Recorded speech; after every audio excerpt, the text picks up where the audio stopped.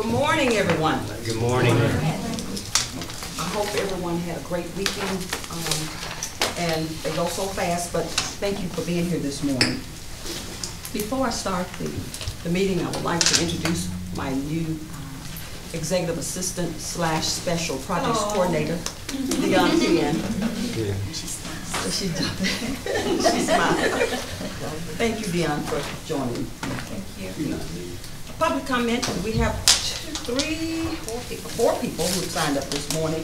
The Board of Commissioners welcome our citizens' comment. It is my goal to make these meetings run smooth and efficiently and effectively in order for the government to run. In this vein, I ask everyone to follow the rules of the body as directed by the chair. Also, I ask that everyone please assist me in keeping order in this room during the deliberative process so that our citizens' time, including those watching on TV, and our time is not fruitless. When I give a warning about timeliness or request order, I ask that you observe it. If I give a second warning about timeliness or request for order, the same is not observed, I will ask our sheriff, which is our law enforcement present, to restore order in this meeting. Also, please be mindful of the 3-minute limit, and when you hear the buzzer, please wrap up your sentence. When you come forth, please state your name and address for the record. First on the list today is Ms. Ellen Wynn McGuire. Did I say that right? McGuire. Yes.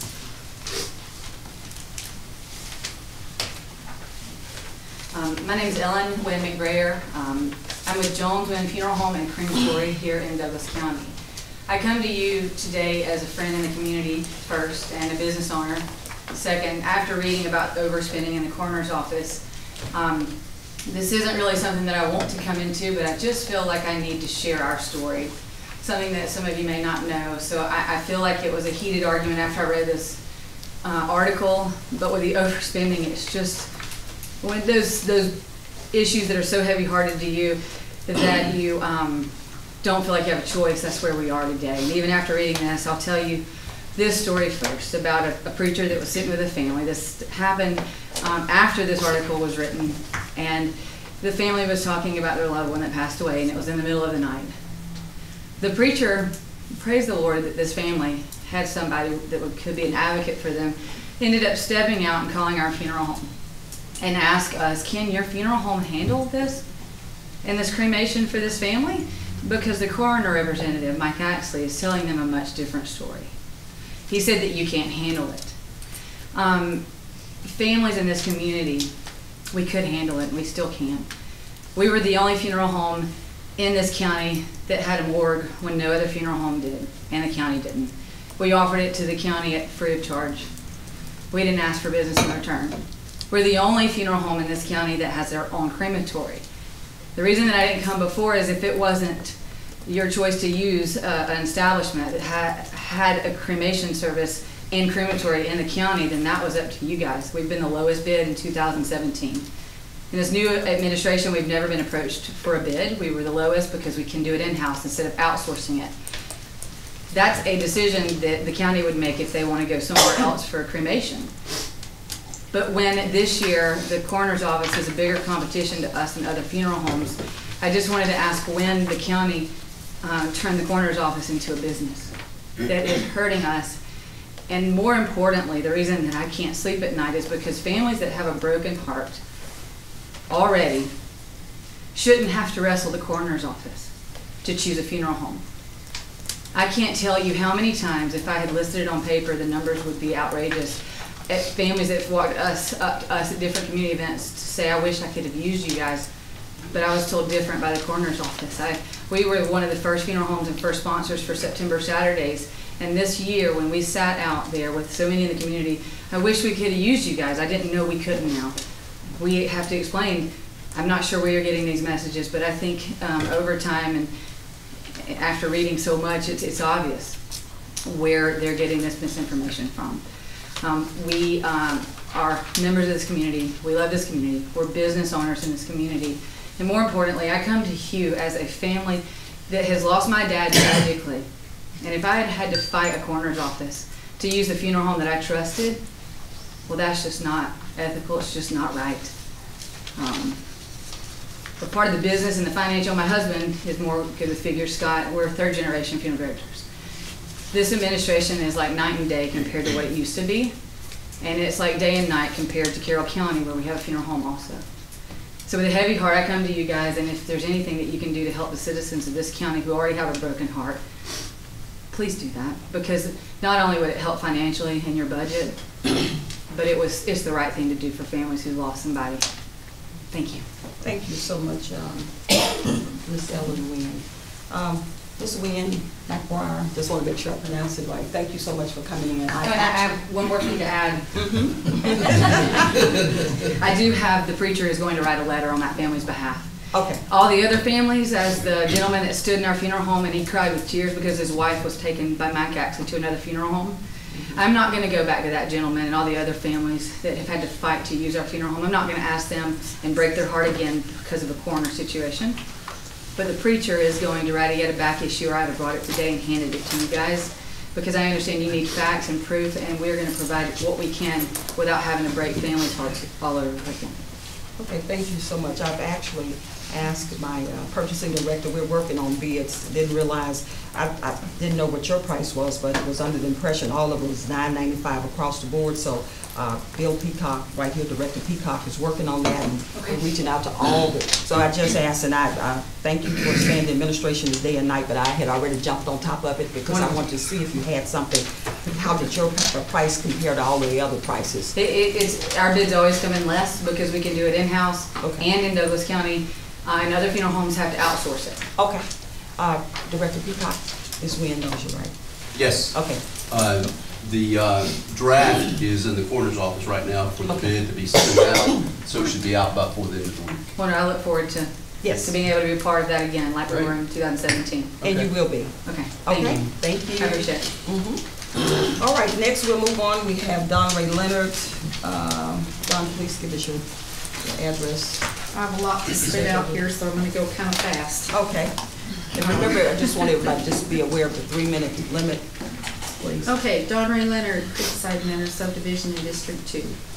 Title 45-16-7 of Georgia law clearly states a deputy coroner shall act as coroner only when the coroner is himself unable to act. The deputy coroners in Douglas County have been billing the county for death investigations that should have been performed by the elected coroner.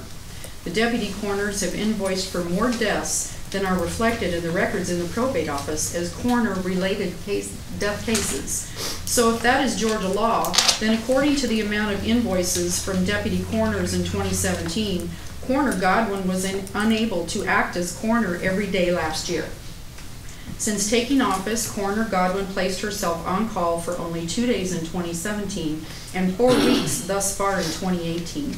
During these weeks in 2018 in which she was supposedly on call, the county has been billed by her deputies for these investigations. Was she unable to act for the week she placed herself on call in October of this year, since Deputy Mike Axley billed for investigated deaths almost every day that week? Coroner Godwin should stay within her budget if she simply performed the duties for which she was elected and stop burning gas and sporting a county car as her personal vehicle at taxpayer expense. Coroner Godwin recently requested an additional $21,000 to her already inflated 2018 budget to cover the cost of indigent cremations. However, based on her 2017 total for cremations and her 2018 total to date, she should have only required maybe an additional $6,000. I submit to you her request for the additional funds was to cover the cost of her deputy coroners doing the job she was elected to do. In 2017, Coroner Godwin overspent her budget by $92,000. Based on this figure, the Board of Commissioners set her budget for 2018 at about $191,000. Records show the total payments to the deputy coroners by the county in 2017 was for 292 investigations. Although Coroner Godwin stood before the Board of Commissioners in December of 2017, only 2 weeks before year end, and stated her department had investigated 261 cases. In that same meeting, Coroner Godwin stated the previous coroner only worked 124 deaths for all of 2016. However, in a letter to the Board of Commissioners in February of 2017, she stated she found documentation that showed the previous coroner had worked 249 deaths in 2016, a difference of 125 cases. She continuously misrepresents the numbers to the Board of Commissioners when asking for additional funding. Coroner Godwin is an elected official, and it's time she was held accountable. Madam Chair, you have a duty to the taxpayers to act and stop covering for her blatant malfeasance. Thank you so much, Ms. Donley. Since you mentioned my name, I would like to just kind of chat with you just for a second regarding, number one, her budget is not over this year. It has not been over. Number two, she did not request $21,000. The Finance Committee is the one that we see that in the direction that the deficits are going, we projected that it would possibly be $21,000. So that was based on projections from the Finance Committee. So she did not personally come and request anything. And I have done my due diligence regarding the coroner's budget and compared to 2016 versus now. And there is some discrepancy before this administration, huge discrepancies. And I can't share those with you right now. And I don't want to do that. I don't want to go back and forth. What I want to do, and I've mentioned on numerous occasions, I will take care of these citizens from Douglas County, in Douglas County, from sunrise to sunset. And I mean that. And also, I'll meet with you, and as we bid things out, Ms. Wynn, I was already on top of it. I wanted to bid it out and make sure we get a lower price. The $9.85 is my understanding. We've been at $9.85 around here for 10 years. And I hope you can do better than $9.85 because that'll help us really with our budget situation. But right now, the coroner is not over budget, as far as I can tell. Maybe I need to check with my finance. But of course, moving with those pauper funerals, that's something that's a whole different discussion, and I'd be willing to chat with you, Ms. Ray. So we're gonna move on. Mr. Larry Pierce, please come forward and just give me your information as well. I'm about afraid to get up here. Oh, now, come on. I'll tell you what, I'm glad I got a red hat on. And Commissioner, I would also like to look into the charges for transportation. Okay, I will. That's a big issue that you would be interested in. Okay. You know, this is one of the few times that I'm last. But I'm not very religious, but praise the Lord. You're not last, Mr. Pierce. Larry Pierce, 4120 Van Sant Road, Douglasville, Georgia. And I'll tell you what, this is about the most I've ever heard. We've taken it from the cremation to the dead subject. So, I invited a couple of friends of mine from Ohio, and believe it or not, the first gal used to be in the 82nd Paratroopers in the Army, and her sister from Ohio. I said, come down here and see some people at work. Man, whew. Okay. What I'm here to talk about today is the cooler. The one thing, as I told all of y'all before, nobody knows the job of someone because you're not in their shoes. But the other people get seen and what's going on. But in the case of someone who's segregated over in the far corner, you don't see what's coming or going. You don't know when she's there and she's not there. But since the cooler started being used in February, well, it was about February, I had a question to the GBI, and I called them up and I said, when y'all get the body down there and you get through with your autopsy, what do you do? He said, well, we usually call the family or funeral home.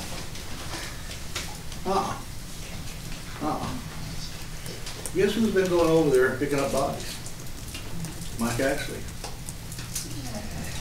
41 times. And charging the county $175 each time. And on one of them, there was a log. And I'm not talking about a log out in the tree. I'm talking about a log. A log is police work, and law means something that is chain of command. It's chain of who owns something, who controls it. They take it. The log, there was a log. There was a real piece of paper attached to the cooler. And I asked for it. Didn't know it existed, and I got it. told who took the body, who got it out, what time and all, blah, blah, blah, blah. Guess what happened the following month? It ain't there. Has there been any more logs since then? Nope. Nope. Now, in the overall scope of a budget, this isn't just a great sum of money. We're not talking about that. We're talking about the ethics and people that we can trust to do things. Fairness to the community homes of the funeral homes, okay? They are the only one that's full service. Partiality? Well, just depends sometimes who you are. Depends on who you've been hobnobbing with, okay? But the fact of the matter is, it needs to be looked into, it needs to be checked. Fairness, ethics, and what you got to do, okay? And that's what's gonna happen. Because the only thing I know is when you get to be a senior, I found out what age has its preference. I come to vote, they said, hey, you can't go up there, you're not disabled.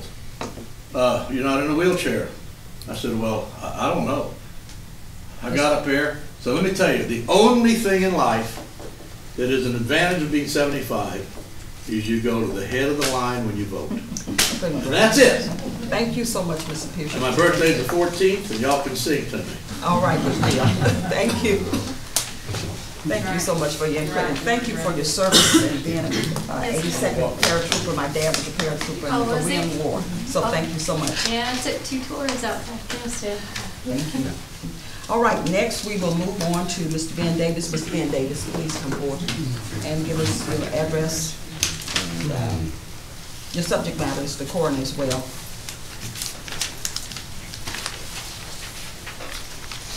And please be mindful of the 3 minutes, y'all. I've been pretty lenient this morning. Yes, ma'am, you are. Thank you.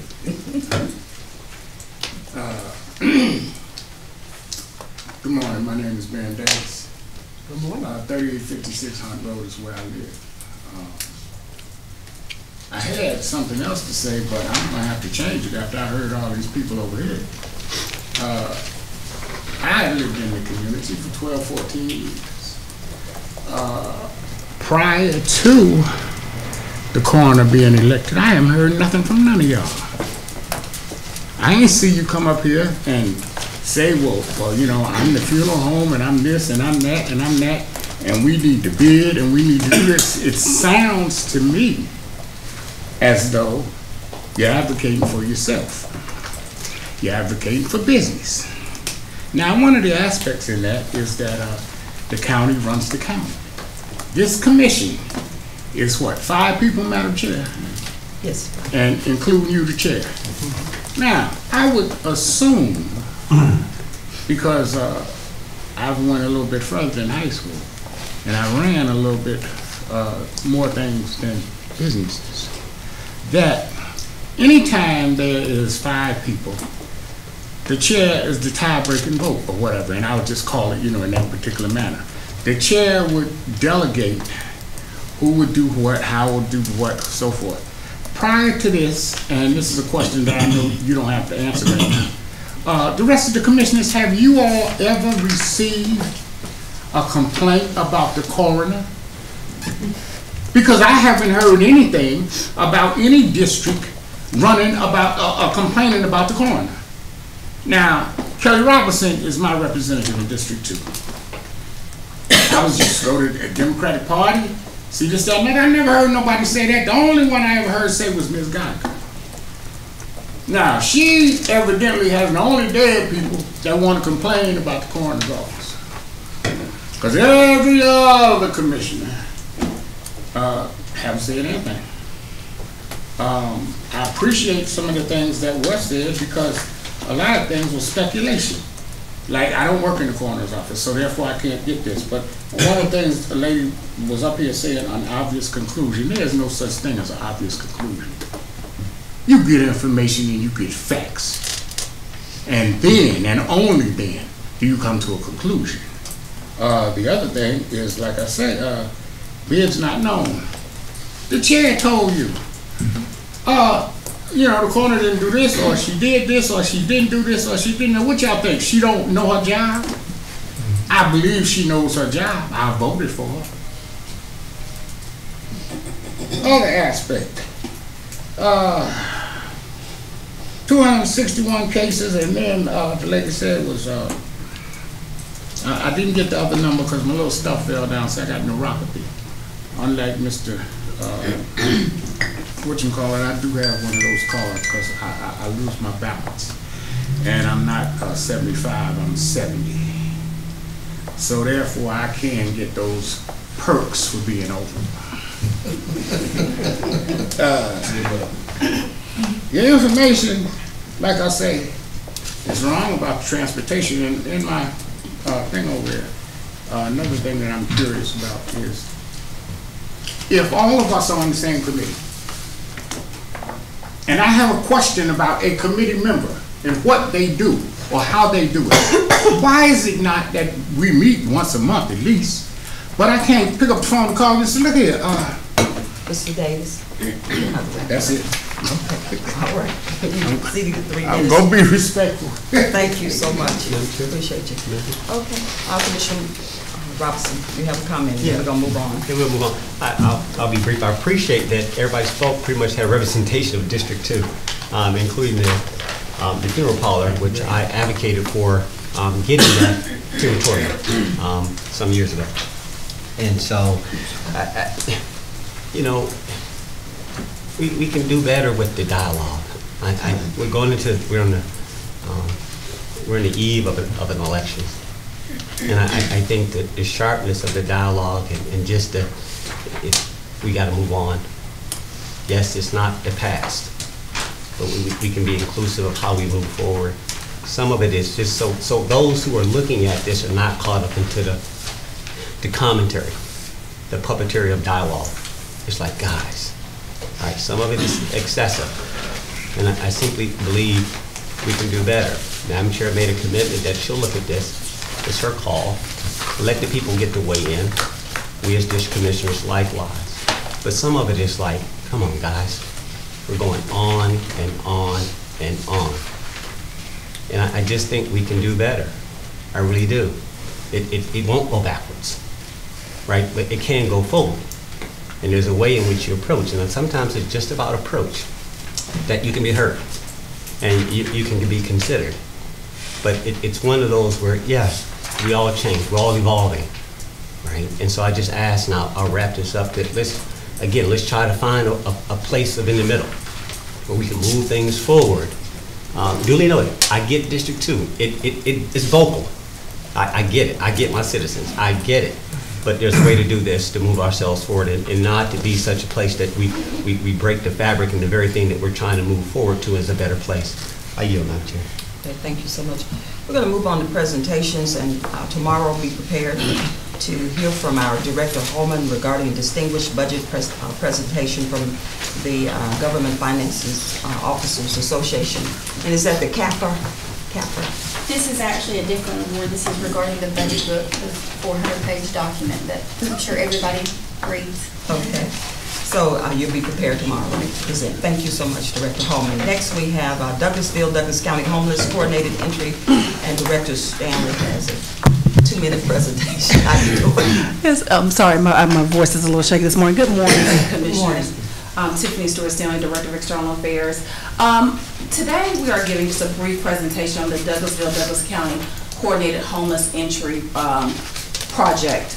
We've been working on this since about November of last year, working with the city, law enforcement, and with the school system, along with organizations like the United Way, to try to come up with a coordinated entry program to help the people in our county who need housing, who are homeless.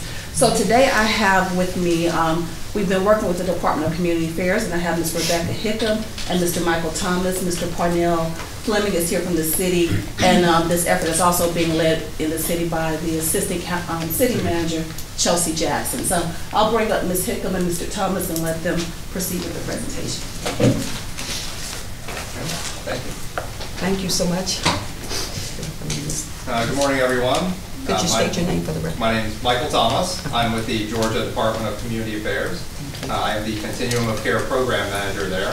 And so before we do our update, I'm just going to provide a little bit of brief context for people in the room who might not have as much detail as others. So a continuum of care, the easiest way to think about that is it is a HUD-defined, that's the U.S. Department of Housing and Urban Development, defined planning jurisdiction for homeless services. The balance of state continuum of care we administer at the Department of Community Affairs. It covers 152 counties out of 159 in Georgia. And then coordinated entry is a mandated process. Each continuum of care has to devise a way for homeless people to access the system in a coordinated way. And that's what we've been working on. At DCA, in the balance of state continuum of care, we have been doing this in a regional way. And one of the local areas we've been working with is here in Douglas County. And so we've got representatives from the county and the city, and we are happy to have everyone working on that with us. So I'll turn it over to Rebecca for the update. Hi, Rebecca Hickam, and I'm the Coordinated Entry System Coordinator for the Balance of State Continuum of Care. I'll be very quick, but I do want to tell you a little bit about what we're doing and what the planning efforts look like here in Douglas County. So coordinated entry is really a streamlined way for individuals who are experiencing homelessness to access services. The important part about coordinated entry is that there is a coordinated referral and assessment. We're assessing individuals and families experiencing homelessness in the same way. Households are then prioritized for housing based on vulnerability. So we're looking at how long has someone been homeless. Are they frequent users of your jail systems? Are they frequent users of your hospitals? Vulnerability to death, vulnerability to staying homeless. That's the type of things we're looking at. So obviously this is a mandate for HUD. So there are multiple organizations in your communities who receive continuum of care funding as well as other HUD homeless funding. They're required to do this, but when it works well, and I think it will work well in Douglas County, is when we have all of the partners, not just the ones who are required to participate, working to plan and coordinate these efforts. And we certainly have those. Like Chelsea said, the county has been a part of that. The city, Mr. Charles Branson is here from the Homeless Coalition. So we're very thankful for that. So to tell you a little bit about just the planning efforts, is that we are meeting on the second Thursday of every month at 10 a.m. at the Ike Owens Community Center. Some other partners who are there are Share House, United Way, absolutely. So we've got lots of partners who are coming.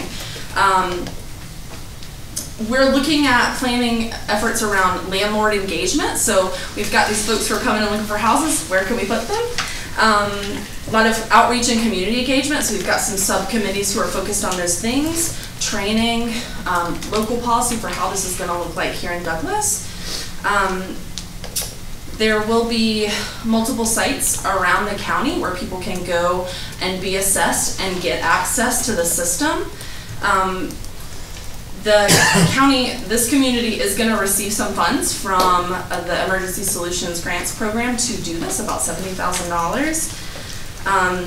We're very thankful that the county and the United Way is taking the efforts in January to lead our point in time count, which is where communities across the nation take one day a year and count the people who are experiencing homelessness in your community. So go out in the middle of the night, talk with people, do outreach. So the county is leading those efforts, so we're thankful for that.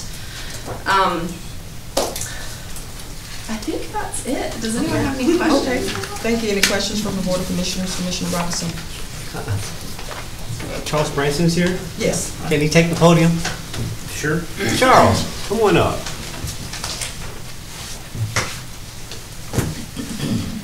Yes, sir. Charles, good to see you. You've been a long term. When I first came on board, we met. Can you give a little bit of history of how you fit into this and what you mean for us here locally? Well, we first really impacted homelessness back in 2010, 2011. It was through the Douglas County Continuum of Care Coalition, not to be confused with their Continuum of Care. It's just what we happen to name it, which we've now been in the process of changing to Douglas County Homeless Coalition. And it was originally founded, I believe, by West Tower. And our goal was to bring all the agencies that we could and all the individuals that we could that were concerned about homelessness together on one forum every other month. And so that we could avoid duplication of services, fill in gaps and needs that were out there, and as a joint group, work with monetary sources and grant sources to get more funds and things for the county. So the Homeless Coalition is there to make sure that the coordinated entry is a successful effort. And the use coordinated entry, I've worked in Atlanta with nonprofits and so forth, is a very important part of being able to know exactly what's going on with individual efforts in the community. No, I thank you for that. I just wanted to make sure that, because we have been working on this for quite some time, and I'm glad to see that we're strengthening our commitment to the homelessness. And so here's my question, which gets more into you're assessing, sounds like data, you're collecting data as part of these requirements. And it's two things. In the collection of that data as a federal requirement, are the services actually getting to the people? Or are they, how do we ensure that they're actually getting to the people versus some type of overhead administrative component? That's not for you, Charles, that's for them. I just wanted to acknowledge that. And the second thing is I'm going to focus more on mental health. All right, so we've got homelessness, all right? We have mental health. And how do they get the services that they need, specifically dealing with the mental illness component of that? I'll just stop there. Can you just answer that first? Sure, yeah, so I will say Douglas Cobb CSB, Community Service Board, are a part of those efforts. We're looking at, we know that homelessness is not an isolated issue. Generally there are other issues. So we're assessing all of those needs. The idea is that you want to surround an individual or household with services, and that's based on need. So part of the reason why we have all these partners at the table is to make sure that we're looking at those needs holistically. So we're looking at churches, we're looking at food banks, certainly the school system. So we want to make sure that that happens. Okay. Okay, and I'll close with this, Madam Chair. I know we got a long agenda. So my question was more about our earlier efforts, Commissioner Mitchell. Yeah. Okay. This is to Charles. There was a challenge early on in 2010. I think this when this group of local legislators came on board. We had a challenge between the county and the city. It was a $10,000 grant, pure cash, and then there was a match. Did you ever get those funds, and can you tell me, did you get funds, and did you, what value did it bring, if at all? Oh, we worked miracles with those funds. We got a total of about $17,000 from the city, the sheriff's department, the police department, and the faith-based coalition. And we got $10,000 from the county. United Way leveraged a $50,000 grant to bring the PATH team into Douglas County. And to explain that to you, those who don't know, PATH is a nonprofit effort funded by the Department for Behavioral Health and Developmental Disability to identify people in the community who are homeless, that have mental health problems, who don't have housing and haven't been connected to mental health services. And the PATH team, since they came on board, they started with that grant, and then it was taken over by Hope of Atlanta, which is currently running it for us, and they've done an incredible job in the county in the past. The United Way also leveraged other funds, and they promised to do a one-to-one match with everything we raised. So that was a big deal. And with a total of about $117,000, there were 34 people in the Kroger Woods at that point in time. Right. One individual lived there for 18 years. One individual lived there for 14 years. And we permanently housed 32 of the 34 within 6 months. The two that absolutely refused help, one has since qualified for Social Security disability and is living in conditions fit for human habitation now, is in a home and so forth. The other one left the county. So we had essentially everybody was taken care of in there. Most of them were housed in Clayton County, because it's where most of the affordable housing is, for somebody that you're trying to leverage help for and so forth. But it was, it got a lot of attention in the Atlanta region, and it got some attention outside of the Atlanta region, because what we did to house 34 people for $3,000 and change permanently, and not that United Way probably didn't use more funds as necessary as they went down the line, is absolutely incredible. If every community could do that, homelessness wouldn't be a big issue anywhere in the country, I can tell you. So we were very proud of it. Unfortunately, funding sources in the county kind of lost interest after that, looking at the biggest part of the problem being taken care of. But homelessness is not a pond that you can dip dry. It's a river, and you have to keep working with it. And so that's a big issue. I'd also like, if I may, mention about mental health and thank the Transportation Center. One of the big issues is getting people to Douglas County Outpatient Services over on Stewart Parkway. I mean, we have people that get out of the jail that might have been on a cocktail of medications to keep them stable for 4 or 5 years, and they're released with a 30-day supply, no connections, no resources, and many are immediately homeless when they get out of the jail. And you have to just say, well, what happens when all that medication wears off? Mm-hmm. You know, and now through this fixed bus route system that we're going to have, they will be able to get over to the mental health services. Not everybody's going to access that, but I can tell you a huge number of the people out there want help, and they want to get the services they need to have a better life. And I also mentioned that in my experience, well over half of the homeless population do have mental illness issues. Yeah, we do. I want to thank you for that, and I believe, Madam Chair, I yield the floor back. Okay, thank you so much. Commissioner Guyton. Yes, Charlie, are y'all connected with Dr. Ford's shelter? Yeah. And then Jerry O'Neill had a women's shelter. I know I got well, there's the, some money for him a couple of years ago, but I don't know what's happened. If it's there's Douglas County Homeless Shelter for women. There's the Douglas County Homeless Shelter, which is a women's shelter. Right, that is run by a church, I think. Well, it's under Dr. Ford's wing right now, as I understand. Yes, since Jerry passed away. Yeah. Mm-hmm. Yeah. But I don't know if the county's still funding that. I know I instigated the initial one, but I don't know if it's passed on from you. Yeah, it is. So if someone is getting that money. The Douglas County shelter. Okay. Is what is that the? Okay, I don't remember anybody saying anything about it. But you mentioned a $10,000 grant from the county. Yes, ma'am. Is that a continuing thing too? No, we wouldn't mind. Well, you know, it just seems like the county should support organizations that's really doing our work for us, because you're already established and it's working. So why not help fund those things? Well, I will add that I also work closely with a homeless camp that we have that's been very successful, and I know the county's helping with the Sanctuary Village project and so forth, and that's going to help us a great amount. But I think your point is very well taken.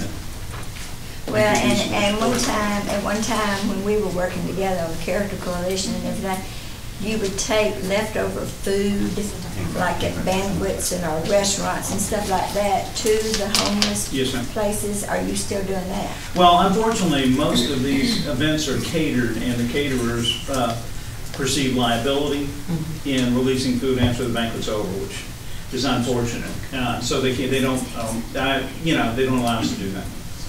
Most don't. But I work with churches in the area and organizations like Renaissance Douglasville, I'm familiar with, that do bring homeless-friendly food to individuals, but not leftovers. So how many beds does Dr. Ford have for men? Do you know? I do not know. I understood the last time I was in the facility that it was 14 beds at the Men's Assessment Center, which is the emergency shelter. Now, he has And then the various women's, transitional houses and apartments that he works with. I'm sorry? then in the women's shelter, I think it's 45 beds, isn't it? I think so. Somewhere about- Unfortunately, both facilities are usually full. When we've gone out on outreaches over the years and found people that were ready for immediate shelter opportunities, it's very difficult to have a bed. Well, put 'em with in. women, oftentimes there's children involved too. And so it's not just one bed per family, it may be 2 or 3. Or hopefully an apartment that the Yeah. family can be in. But I just wondered if you were working with these organizations that's already established. Absolutely. Yeah. And Vision 21, which is Dr. Ford's organization, they have a seat on the Douglas County Homeless Coalition Board as well. We also work with kids homelessness, which is a huge issue. The school system has a different definition, but we work with the Kids Home Initiative, which we've had as many as 600 children identified as homeless, meaning they're living somewhere other than with their parents, and they're having to move more than once during the school year. And I believe the Kids Home Initiative, which is mostly through Sweetwater Mission, has stabilized about 27 families a year, which is up to 100 of those children, which has really been fantastic. And I know that the school system counts homeless people as people that move from one place to the other. Why do they do that? Well, Just because if a you child- move doesn't mean you're homeless. If a child has to move to 2 or 3 two or three different school systems during the school year, that pretty well makes the school year pretty well shot. It really interferes with the But why are they education. considered homeless? Because under the school system definition, okay, under the school system definition, if they're living with somebody other than their parents, so if they have to live with Uncle Joe and Aunt Mary, or if they have to live with Grandma and so forth, they're considered homeless.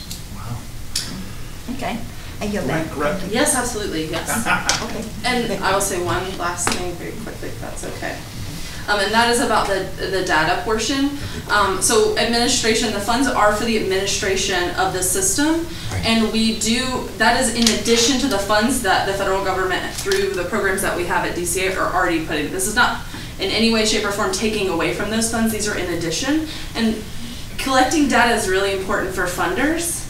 So we can right size the amount of assistance for the community. So if we have an actual idea in addition to the point in time count of how many people are experiencing homelessness and their needs, we can do a better job of making sure that the funding is right sized for this community. So that data collection is an important part of the system. Okay, thank you. Commissioner Mulcair, I believe that's on your hand. Yeah, just a brief Post-it note.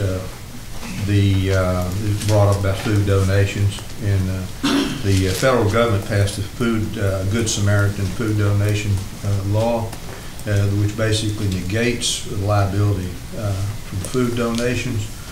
The problem is, past history, yes, there was a liability, and people don't know that this law is passed. And at the same time, restaurants choose to use that as an excuse not to participate and donate food. So if you would just look up Google search Good Samaritan law, food donations, you'll find the federal reference to that. I yield back. Thank you.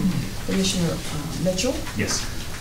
Charlie, just one quick question. You talk about the 34, 32 people that were around the Kroger area and a couple of spots that you guys kind of went and did your due diligence in the homeless side of things and got these guys some form of housing and kind of got them off.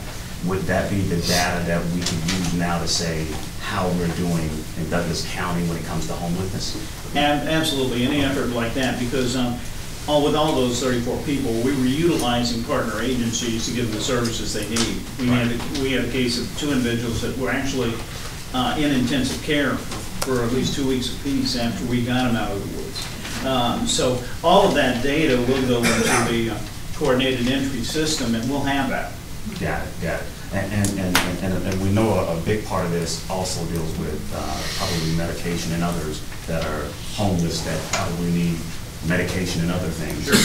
How is this program, and yet along what you're doing, going to kind of tie it all together to kind of help both, you know, from medication to and homeless kind of go hand in glove? How this program is going to do that? And somebody, I don't know who will chime in and tell me that part of it. Well, and we look at homelessness holistically, certainly. Yes. We know that it's really hard to attend your doctor's appointments. It's really hard to keep track of your medication if you don't have a roof over your head. Mm-hmm. So we make a priority to get people housed quickly, mm-hmm. and we don't just abandon them. The idea is that we provide those services. Mm-hmm. And that's where the partnership comes with all of the agencies and municipalities in this area to help be the community for those individuals. We certainly want them to be, yes.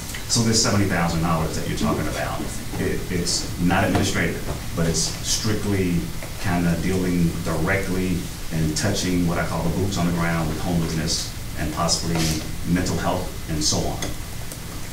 So it is for the management of the coordinated entry system. So it will look like case management. So it's someone to talk with somebody about what's happening, assess them, connect them to resources. So part of the 70 is administration? Yes. Okay. It is, yeah. It's being used for staffing, so it kind of depends on how you want to define administration. It's being used for staffing, but in assessing the needs of our areas where we're implementing this, that's a big issue, having staffing to do the data entry and to help run the system. So it's administrative in the sense that it is for staffing, but it is for staffing that will directly touch people who are accessing the system and connect them to resources. So with staffing though, how much of that, whether it's 70 plus or 70 less, what's the percentage that will deal with staffing, which you got to have the people administrated, you know, the kind of administrators, I'll call them.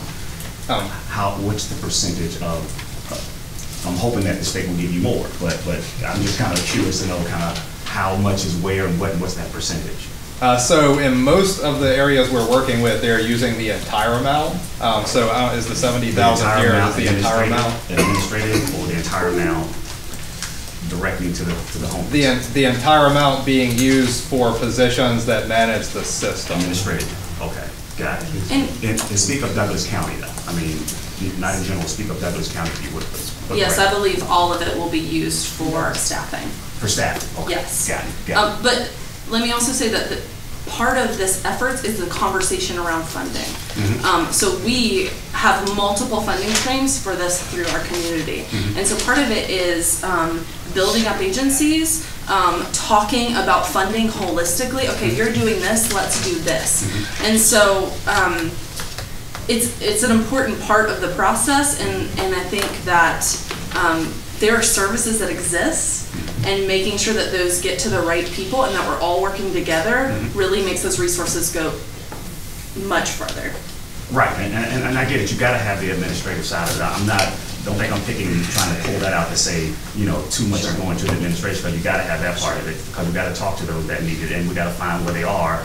And I know Charlie knows exactly where they are, and probably even more that's needed. You spoke about a one-on-one match, Charlie, about, I'm assuming, through United Way. Will United Way and others kind of tap in the other resources that they may have to help out with this, to kind of go directly to that? Because, I mean, we go way back, Charlie and all of us go way back in trying to do this, as Vice Chair spoke of, when we were early, you know, 13 and 14, trying to figure out how can we deal with homelessness, and I'm glad that we are, that we're really trying to dive in and dig even deeper. So I'm glad to hear this type of a program, but with the one-on-one match that you spoke about. Well, one of the main things when we started working with United Way was about leveraging money. Yes. And for instance, with the Kids Home Initiative, we had a one-to-one match agreement. So if you gave money to us, the coalition, for the Kids Home Initiative, we sent a check to United Way and it automatically doubled. Understood. Then United Way looked to the Seymour Foundation, which supports this effort, and they doubled it again. So for this period we've been supporting that, $1,000 becomes $4,000 when somebody helps. And currently there's other and opportunities we're looking at with United Way, with Continuum of Care, they're very, very much involved in wanting this coordinated entry to work. They're a big player in that. So if you have any comments about funding on that. I think, like I said, we have multiple funding competitions throughout the year, and so building capacity for agencies to be able to take those, because obviously federal funding comes with some match requirements. Yes, yeah. Absolutely. Yeah. And so the more we talk about that in community, and the more we resource how to make the people who are doing it well do it better, and then the more funds hopefully we can bring to Douglas County. Great.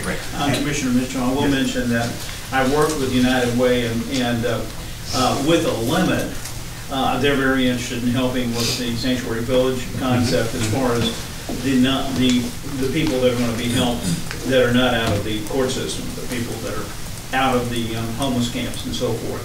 And they are looking very strongly at the first of the year, giving us a 3-to-1 match on funds that we might raise. So they've been a good help. Perfect.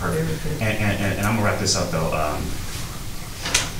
Jennifer, I was talking earlier, and you talked about the $10,000 years ago that I thought that there was an ongoing piece of monies that we kind of gave to this organization. So Jennifer, if you'll help me out with that part of what that number is and what that ongoing number, or did it stop at some point, or did I miss it? It was a one-time contribution. Yeah. Well, let me let Jennifer. If you're referring to what we have in the system as a vendor as Douglas County Shelter Inc. No. Okay. That would be maybe Pastor Ford's initiative. It would have been under the Douglas County Continuum of Care Coalition. So even the Pastor Ford piece though, then connects the dots with this program as well. So, I mean, I just know there were some monies that always have been set aside that we've... It's been $9,000, started in 16, 17, and 18. That was Julia Mills. Women's. Again, I don't know the details other than it's just Douglas County Shelter Inc. I just knew there was some, as Vice Chair Robinson spoke about, I knew there were some dollars and cents that were out there that I always looked at in going through the budget cycle, that this number was ongoing to, I don't know whether it's Pastor Ford or to United Way or Junebug, but whomever it was an ongoing piece of money that was going out, to help with this homeless crisis that we were trying to encounter. So, last but not least, I know we all know, because in my district and others, we deal with the homeless, and it's not just in District 1, it's just in Douglas County. How do we, I'm assuming this program will definitely have those operators or administrators or whomever else that would actually, you gotta be boots on the ground, because you can sit back at the desk and talk about this and put it on the internet, write it up in the paper, but it does no good unless you actually go to where they are. It's easy to say this, that yes, we're going to administrate this from our office versus administrate this, that administrator going behind Kroger, going down at the transportation center, and actually going where these guys are, set up in tents and kind of what we do. Is that the plan, or is it that we're going to get the word out again via the internet, via the signal, or kind of what is that plan? How are we planning to? All of those things. So there's a subcommittee that is focused on outreach, and so certainly there is funded outreach here, like Charlie was talking about through Hope Atlanta, and I know you guys as a coalition do a lot of outreach efforts, so that is a lot of it. The money, the city is matching some of those monies with a vehicle.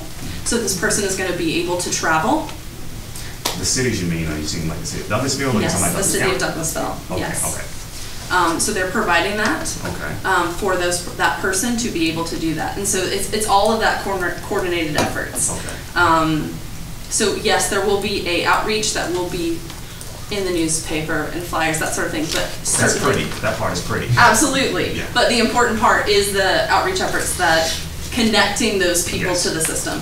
And the outreach efforts in Douglas that are already happening are amazing. And so that was also an easy and pretty part because it's just connecting those dots.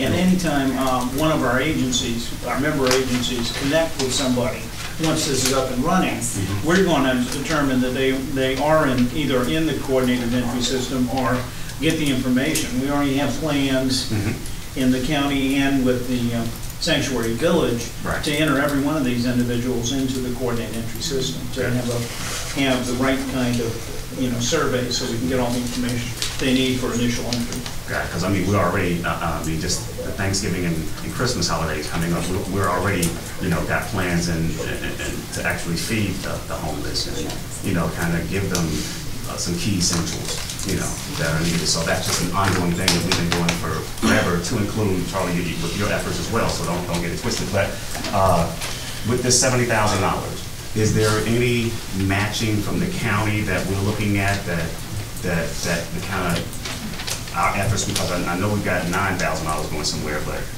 any other effort that's from our end? So the way it works, the group, we've been meeting, like I said, since November and doing some research on some different models.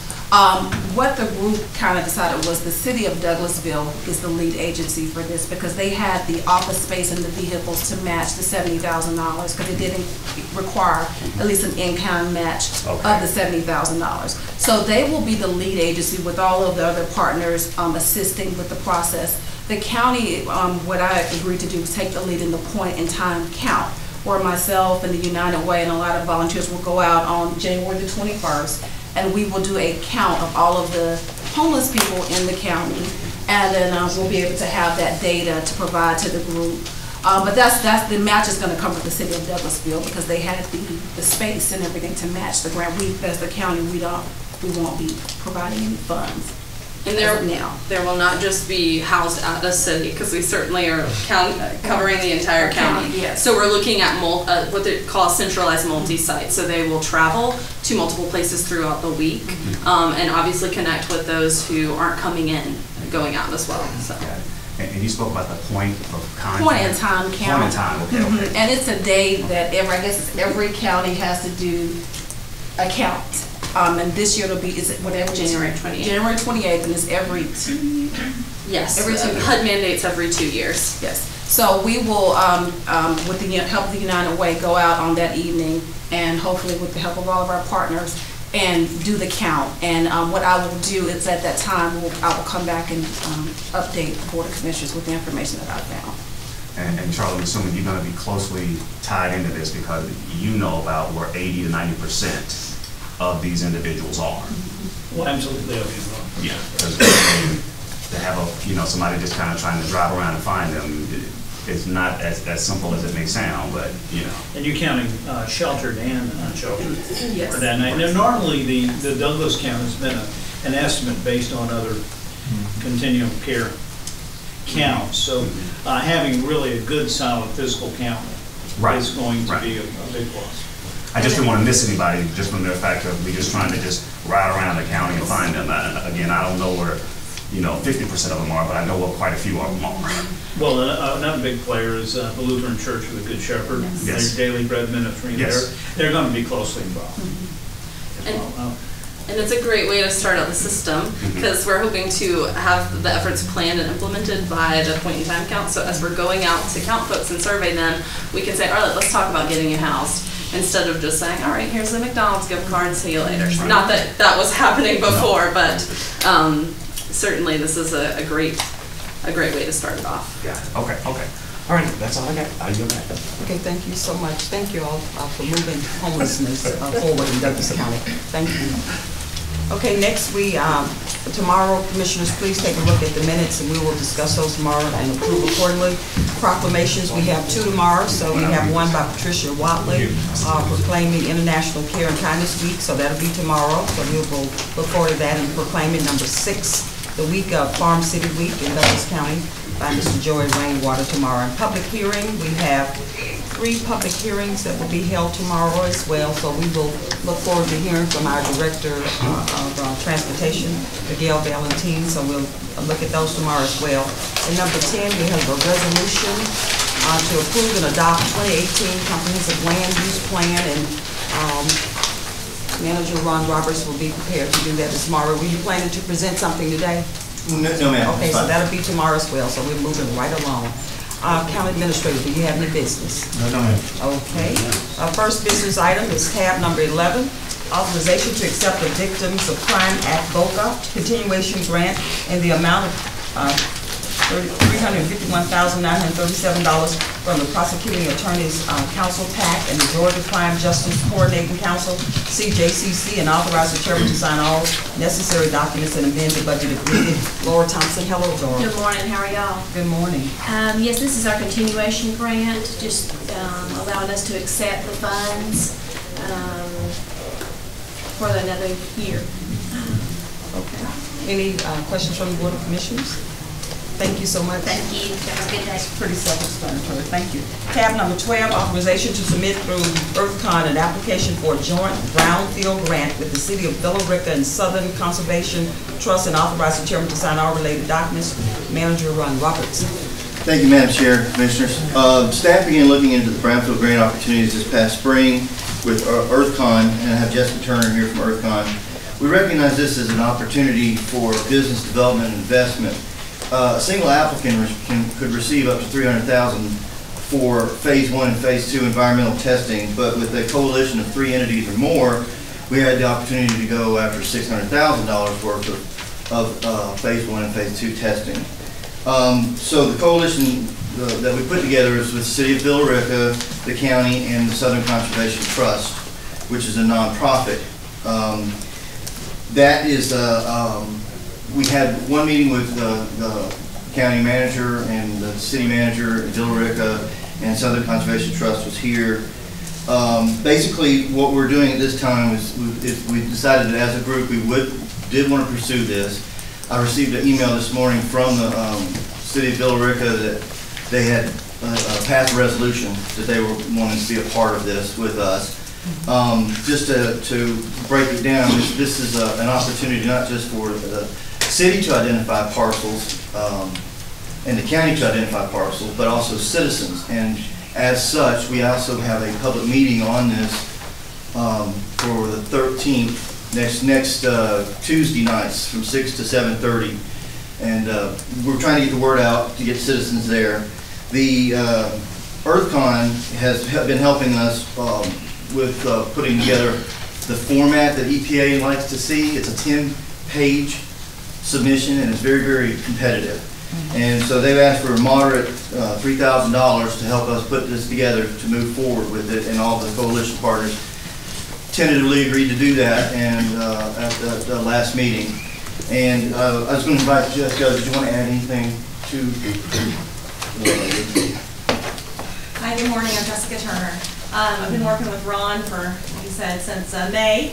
So what this is really an opportunity to do is to find those vacant, unused parcels in your community that can be redeveloped for positive reuse. Some examples are, vacant gas stations that have been abandoned. A lot of times they get turned into coffee shops or other types of whatever business needs the community has. So the public engagement meeting is one that is required by EPA as part of this grant application process. But it's an opportunity to get the community citizens involved, get their feedback, understand what they're looking for as well. And we tie all of that in together with the redevelopment visions of Douglas County, the City of Villa Rica, and the Southern Conservation Trust, which is redeveloping that vacant golf course, into some new park and green space as well. So we're taking the 3 coalition partners and packaging that up to apply for this grant. Okay, thank you. Any questions from the Board of Commissioners? Commissioner Guider.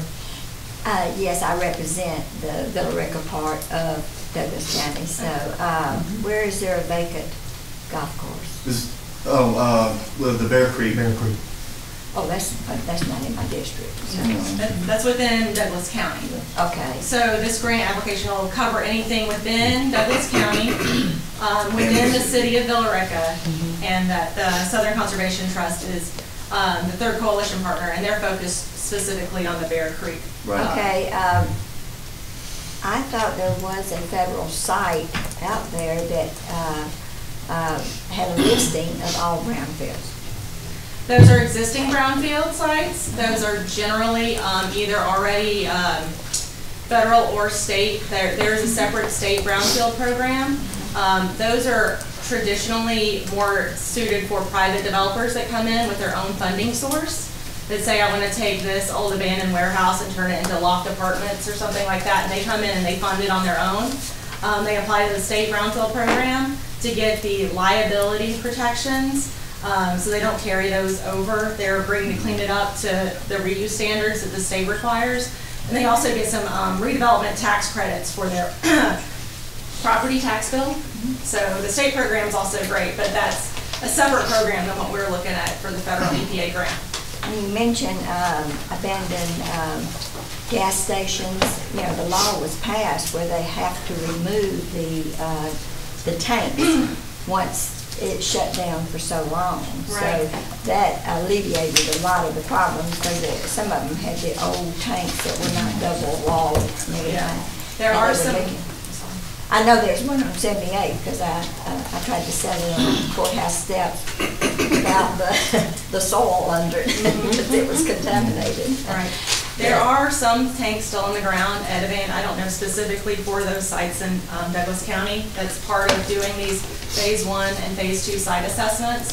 The phase 1 goes in and looks at the entire history of a property since it was first developed. And that can be developed back in the 1800s as agricultural land. So you look at the whole history of that property, what it's been used for, if there was any potentials for release of contaminated materials to the ground or soil. So you look at all that. And if you find a potential for release, whether that be a tank or some chemical storage for a mill site or something like that, then that goes into the phase 2 environmental assessment where we actually go in and collect soil and groundwater samples and assess the potential contamination. So this is to identify new sites? Yes, because that's right. we know where Arabic is and Basket Creek and places like that are. Yes. So, all right, thank you. Oh, you're welcome. Thank you, Commissioner Mitchell.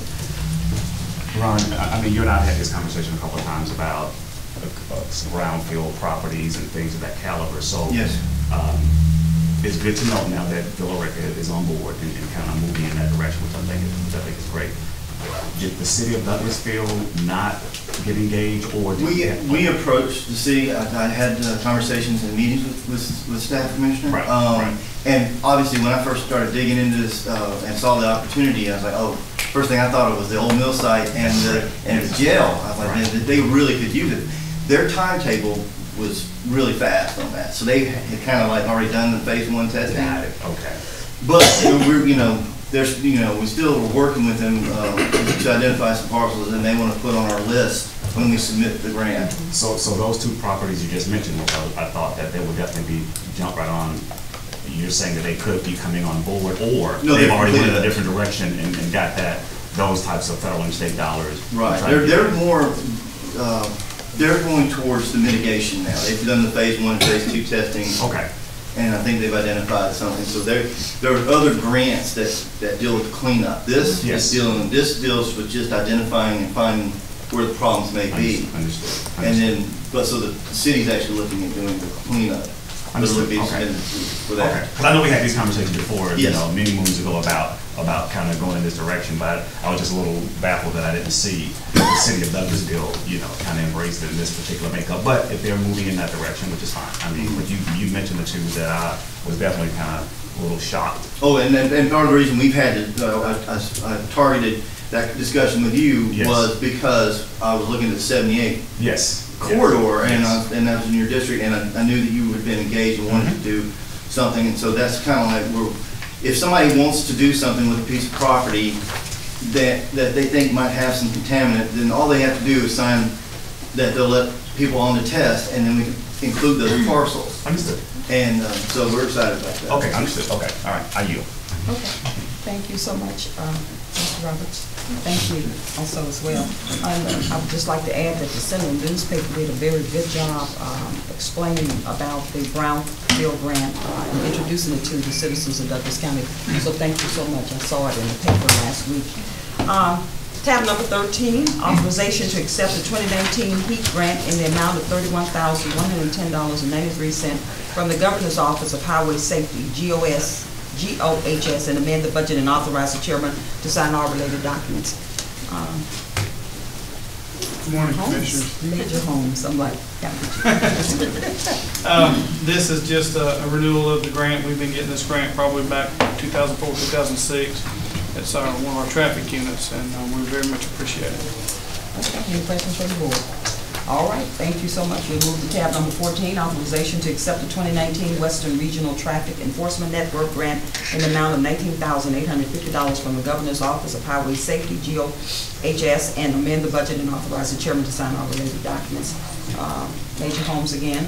This is where we are the coordinator, grant agency and coordinator for this. We are involved with 8 counties in the western metro area, and over 30 agencies that participate in this, and we're actually the coordinator for this. And that's for, these funds are used for training within the network agencies.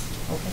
Any questions from the board? Sounds it's pretty self-explanatory. Thank you so much, Major Holmes. The next one is authorization to submit an application of approved roadways to the Department of Public Safety for the insurance of an updated speed detection device permit, and authorize the chairman to sign all related documents. Major Holmes again.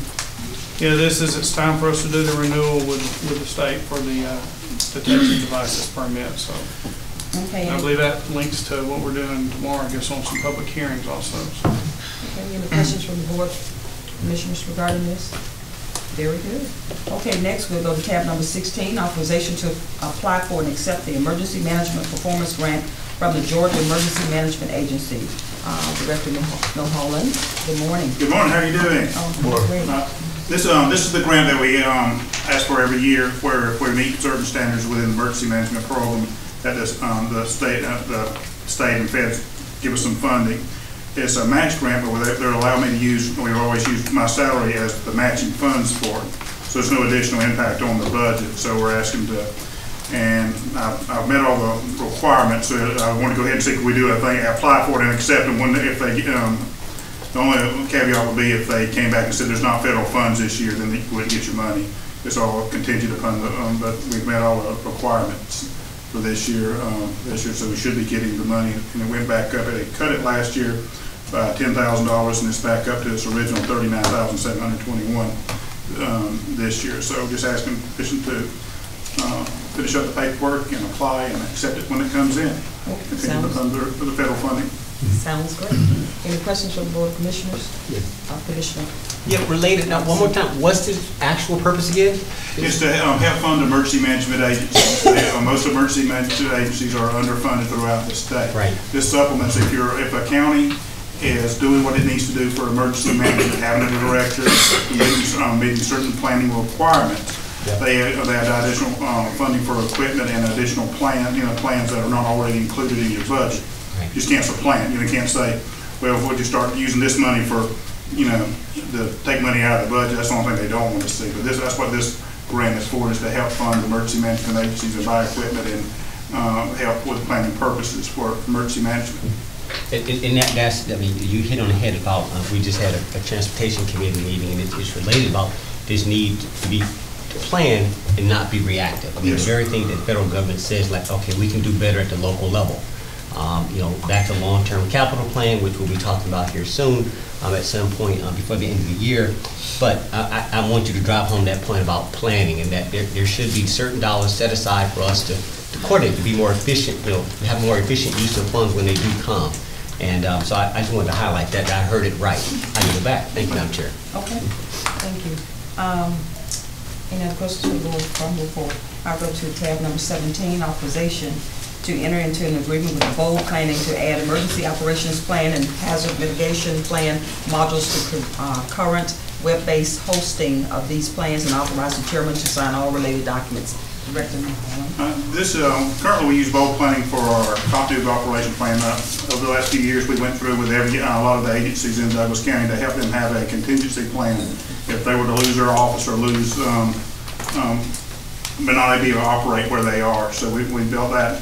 We really like the module that they use, so we'd like to add our emergency operations plan. Currently, our emergency operations plan is a paper copy only, and if you can't find your copy of your emergency operations plan, your paper copy, you don't have access to it. It's not something that you use all the time. I'm trying to get that on this web-based program where as long as you have an internet connection, you'll have a paper copy, and if you got an internet connection, you can pull it up and go through the processes that they need to follow as a county during their emergency situations. I wanted to also do our next hazard mitigation plan on there, but the way these plans, everything has to be bid out. These plans are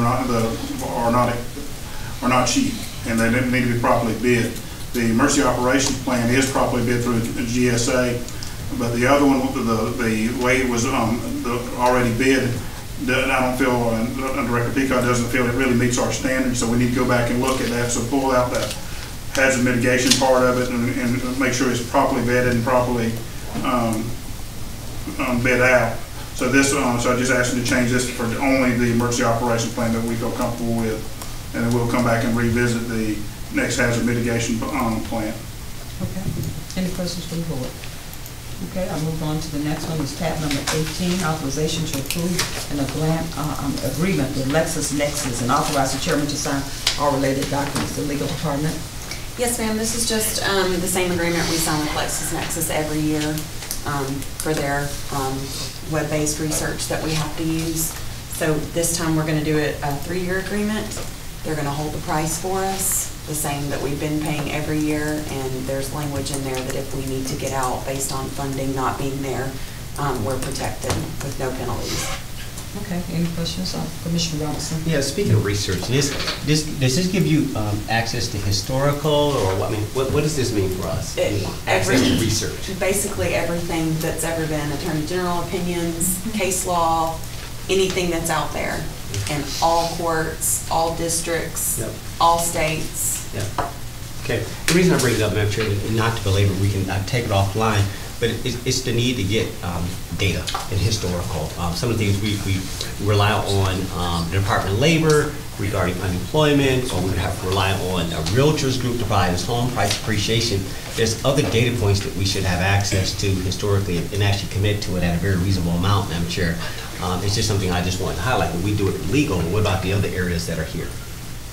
Just something for us to explain. Okay, thank you. Did you have anything, Mr. Moore? No, ma'am. I saw your hand. Tab, thank you so much, Jennifer. Thank you.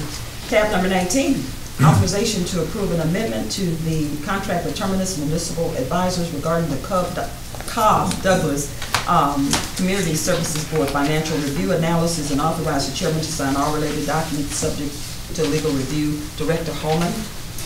Yes, I'd like to ask that, I believe Commissioner Robinson wants to briefly discuss this with the board members today, but I'm still working with David on him sending the amendment to the contract. So this would actually be moved to the next meeting. But Commissioner Robinson wanted to kind of go a little bit into this project today, just to kind of brief the board. Madam Chair, if it permits, you permit? Mm-hmm. All right. This is something that we talked about a little bit earlier about the relationship between Cobb, Douglas, CSB, and it's something that has evolved over time, changes in leadership, et cetera.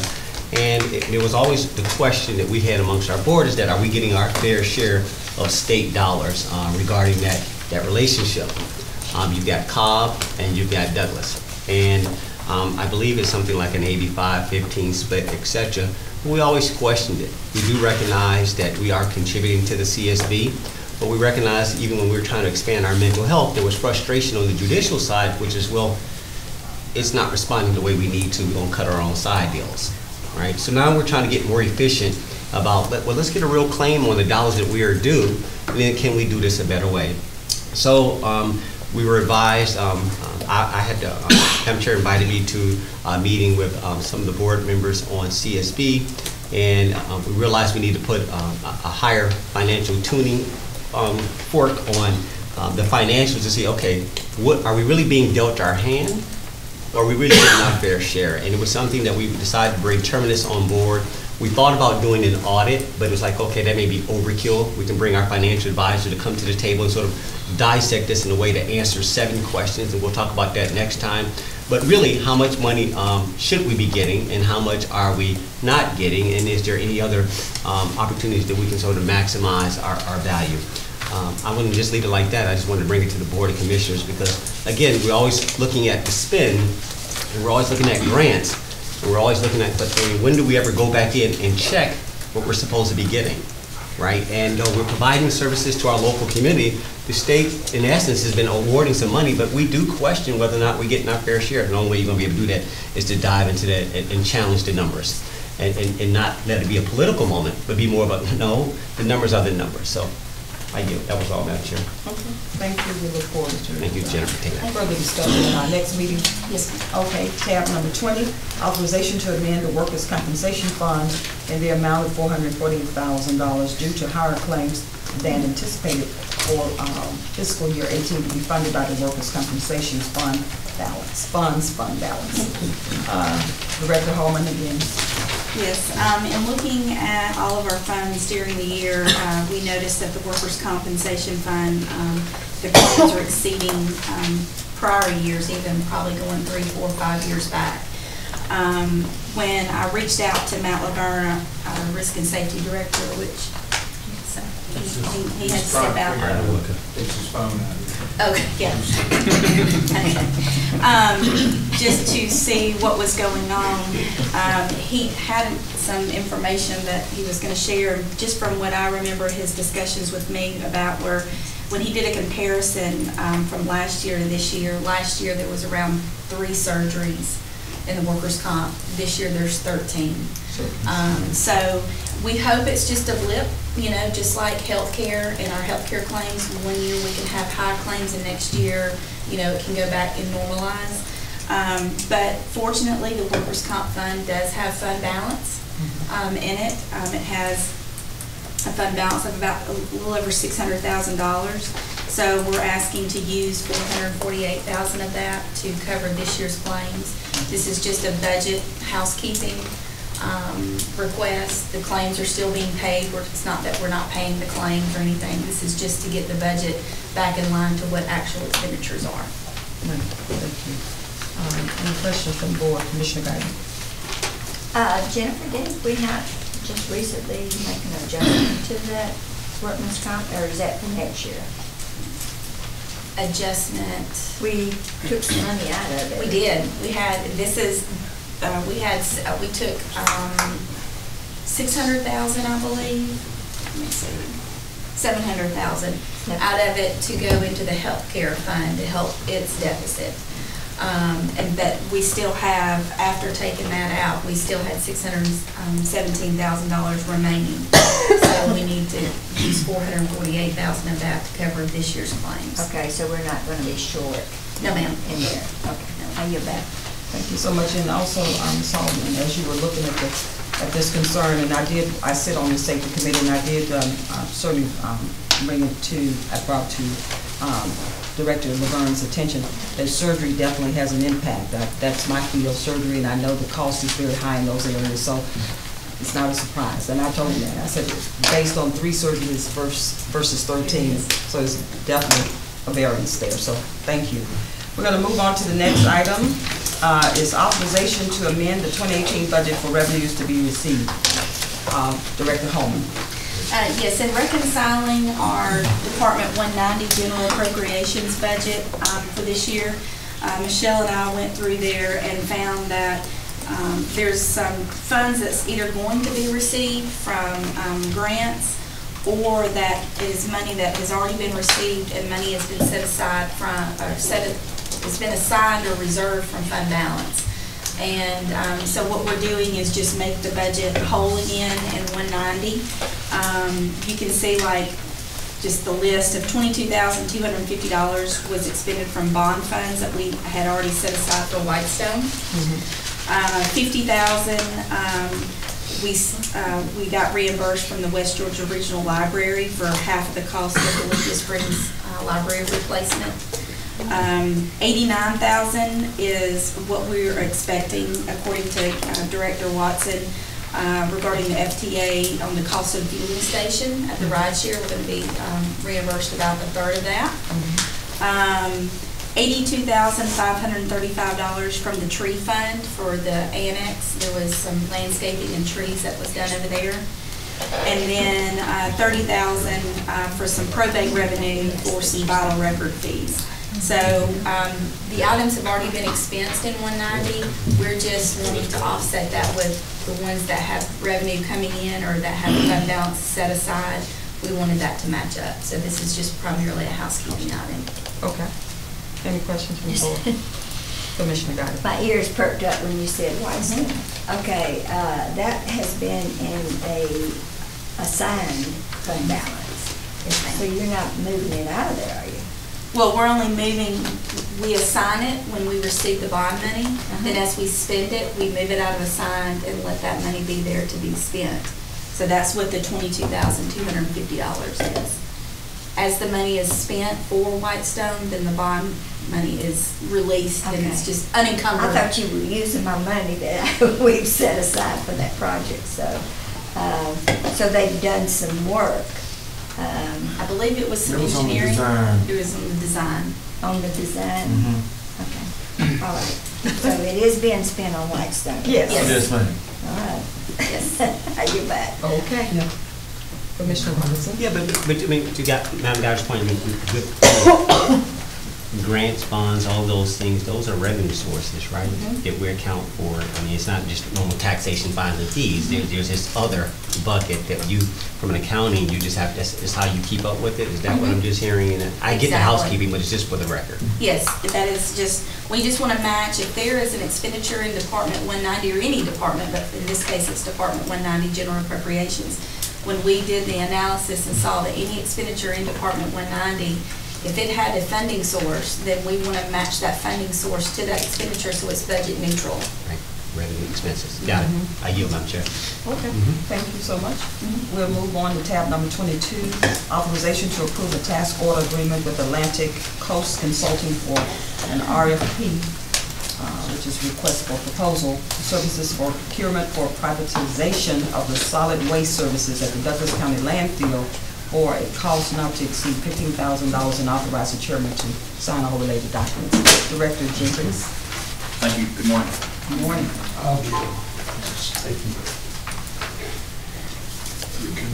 That's right. Okay. It's been a long time coming since our solid waste business was just about within 8 years of filling the landfill up. So there's got to be some decisions made as to what we're going to do. It seems to be that the trend in and around Atlanta is that the municipalities, local governments, are closing their landfills and they're transferring it out. What that means is that's what we do now with our household waste. We collect it, we put it on trucks, we send it to Polk County via a contractor. And that's a very efficient way to do it. We got 1, 2 large companies right here locally may have an interest in partnering with us to do something. Fact is, we don't know what that something is yet. So I'll just throw some Republic Services, Waste Pro, Advanced Waste Management, Waste Industries, which is just right up Bankhead. So we're going to put it out, see what sticks, if anything. We may not get any responses, or we may get some partial responses, or consideration to lease the whole landfill. It doesn't necessarily have to be landfill material. It could be compost material that we do not have now, that we don't use. It could be solar panels on top of the landfill. Perfect shot to the east to pick up that morning sun. We don't know, and we're not going to know until we get them all in here, and this is the first step in figuring out what do we want to do. Is this a better, the cost of closing that landfill is going to be about $2.5 million. Then it's a construction project, really all it is. Then it's going to 30 years we have to maintain it. And all this is regulated by EPD, some by EPA. And there's a new, I don't know what you call this, I guess it's a law. Next year, we've got to come up and have a 5-year review of our design and operational plan. It has never occurred before in Georgia. Okay. You know what that means? It costs money, and it's all unfunded. Okay. So it's not gonna get any better. And the sooner we figure out where we're going and what we're gonna do with it, the better off we're gonna be. So this is an initial run at doing anything. Now this $15,000 is very inexpensive, but it's gonna get way more expensive as we go along. And this is primarily for the initial assessment, correct? That's it's okay. initial Yeah, we have Mark share that. advertising. Okay. Any questions from the Board of Commissioners? Commissioner Robinson? Thank you, Madam Chair. So, again, back to, I'm going to keep harping, long-term capital planning. Right, we talked about this during our retreat. County Administrator, did we talk about this officially during the This retreat? item? Yes, Yeah, sir. yeah, we did talk about it, so I want to make sure we carry a consistent theme on, as a Board of Commissioners, especially as a district, we appreciate the administration, how you guys are bringing forth things that, like you say, these are $2 million pops. All right, so it's our job to go in there, check and balance, like, okay, now, that in addition to everything else that we got on the list, how do we plan this? And it can't just be reactive or planning in the moment of a political moment. It really, some of these things are just, you gotta do. So let's put it on the list and see what it means for us. And so, I support this, but not in the absence of a long-term capital plan. It says, oh no, that's gotta go on the list. I need to see that $2 million hit. When do you anticipate it's going to hit? And we need to get some real thoughts to it so we can, align properly with prioritization. But, we have these moments where staff will come in, they'll pitch this, and somebody else will come in and pitch that, they pitch this, and it's like, okay, guys, everybody's got to ask. And for us to make real decisions on behalf of the citizenry and make it effective and really line this up, we need to see this holistically. So County Administrator, I'm going to come back as we get into this budget process, that long-term capital planning, this is something I'm expecting will be on the list. All right, you guys get my point. As we go forward, we're going to make it more formal. On this right here, so your ask today, though, is you've got the money for this, right? Yes, sir. And this is just authorization to award this to these, the same firm. This firm helped us last year, right? That's correct. As far as framing this. So this is somebody that we're familiar with, right? That's correct. There's a history here, right? Okay, I just want to make sure that, and so it wasn't necessary to go to a RFQ or RFP. We believe that we could just, because these are professional services, we could select them. Is that correct? That's correct. All right, okay. I yield. Okay. All right. Well, you have anything, Commissioner? I got one little quick question. So this 15,000, is this coming out of the enterprise fund? Yes. Okay, so it's all enterprise. Yes. And even in the future, what we may or may not have in dealing with this whole closure, whatever direction we decide to go based on the information that we receive on this, would that also be looked at from the enterprise fund or from the general fund? It's enterprise. Okay, that's one thing. I just want to hear it. Have it though. Oh, they don't? Our fear is to get to the end and there not be enough money in the enterprise fund. Right. Got you. Understood. But that's where we'll start. That's correct. Right. Not saying we'll end, because that's probably somewhere we, like Vice Chair stated, this is a long-range capital plan that we got to look at and take a hard, serious look at as to which direction we end up going. But I just want to make sure that I know kind of where we're going. Not capital, but enterprise fund or general fund. But I see now it will tap into the general fund. It just depends upon kind of what direction we take, sure, and how much it costs in the end. Okay, that's great. I yield. Okay. Mention. Commissioner Mulcair? Yeah, it was glossed over pretty quickly. I had no criticism, I understand. But the fact that we have potential for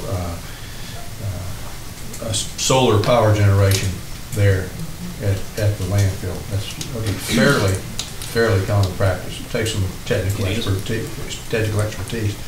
Pairing that with the cost of shutting down a landfill, we have to very seriously consider that potential for a solar farm, because it has the potential of offsetting our cost entirely or mostly by having a solar farm out there. And to touch on something very briefly, we now occupying the government annex, and it has all the old RV hookups and so forth. And I have asked staff to look at the potential for having electric cars for a very defined purpose, if it's for our assessor's department or our tax department, to be able to charge up at those sites with solar panels, and kind of set the face of progressiveness in terms of energy consumption, energy generation, and start on a small scale with some electric cars for that annex building. I know it's a small thing, and electric cars, in my opinion, they have a long way to go, you know, to really prove themselves economic, but used in the context of, you know, building inspections and the tax assessor's department, I think it would be a really good fit. And we've already got the electric lines running, so I know staff is following up on that. I'll wait to hear on that. I yield back. Okay, thank you so much, Commissioner Mosley. Okay, thank you so much. Thank you, ma'am. Director Jenkins. So glad to hear about the solar farm as well, because Cox Enterprise has already introduced it to Douglas County, so I'm with Commissioner Mulcair on that. That's still a sign of progression as we move forward. Tab number 23, authorization to accept the Edward Byrne Memorial Justice Assistant Grant in the amount of $16,424 and amend the budget and authorize the chairman to sign all related documents. Director Stanley. I'm going to yield to Major Holmes on this. Okay. We appreciate this, these funds also. They will be used to purchase equipment to enhance and assist in the detection and investigation of narcotics investigations. So we greatly appreciate this. Okay. Any questions from the board? All right. I'll move forward. Thank you so much, Major Holmes. Tab number 24, authorization to amend the GEP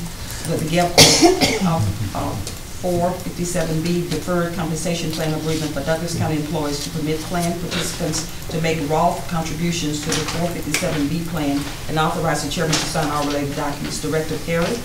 Yes, Madam Chair, this is just giving us some flexibility for our employees to make Roth contributions to the 457B plan. Traditional IRAs, you typically realize tax savings right at the time of contributions, but when you pull the money out, you're taxed at that time. Roth IRAs work just the opposite.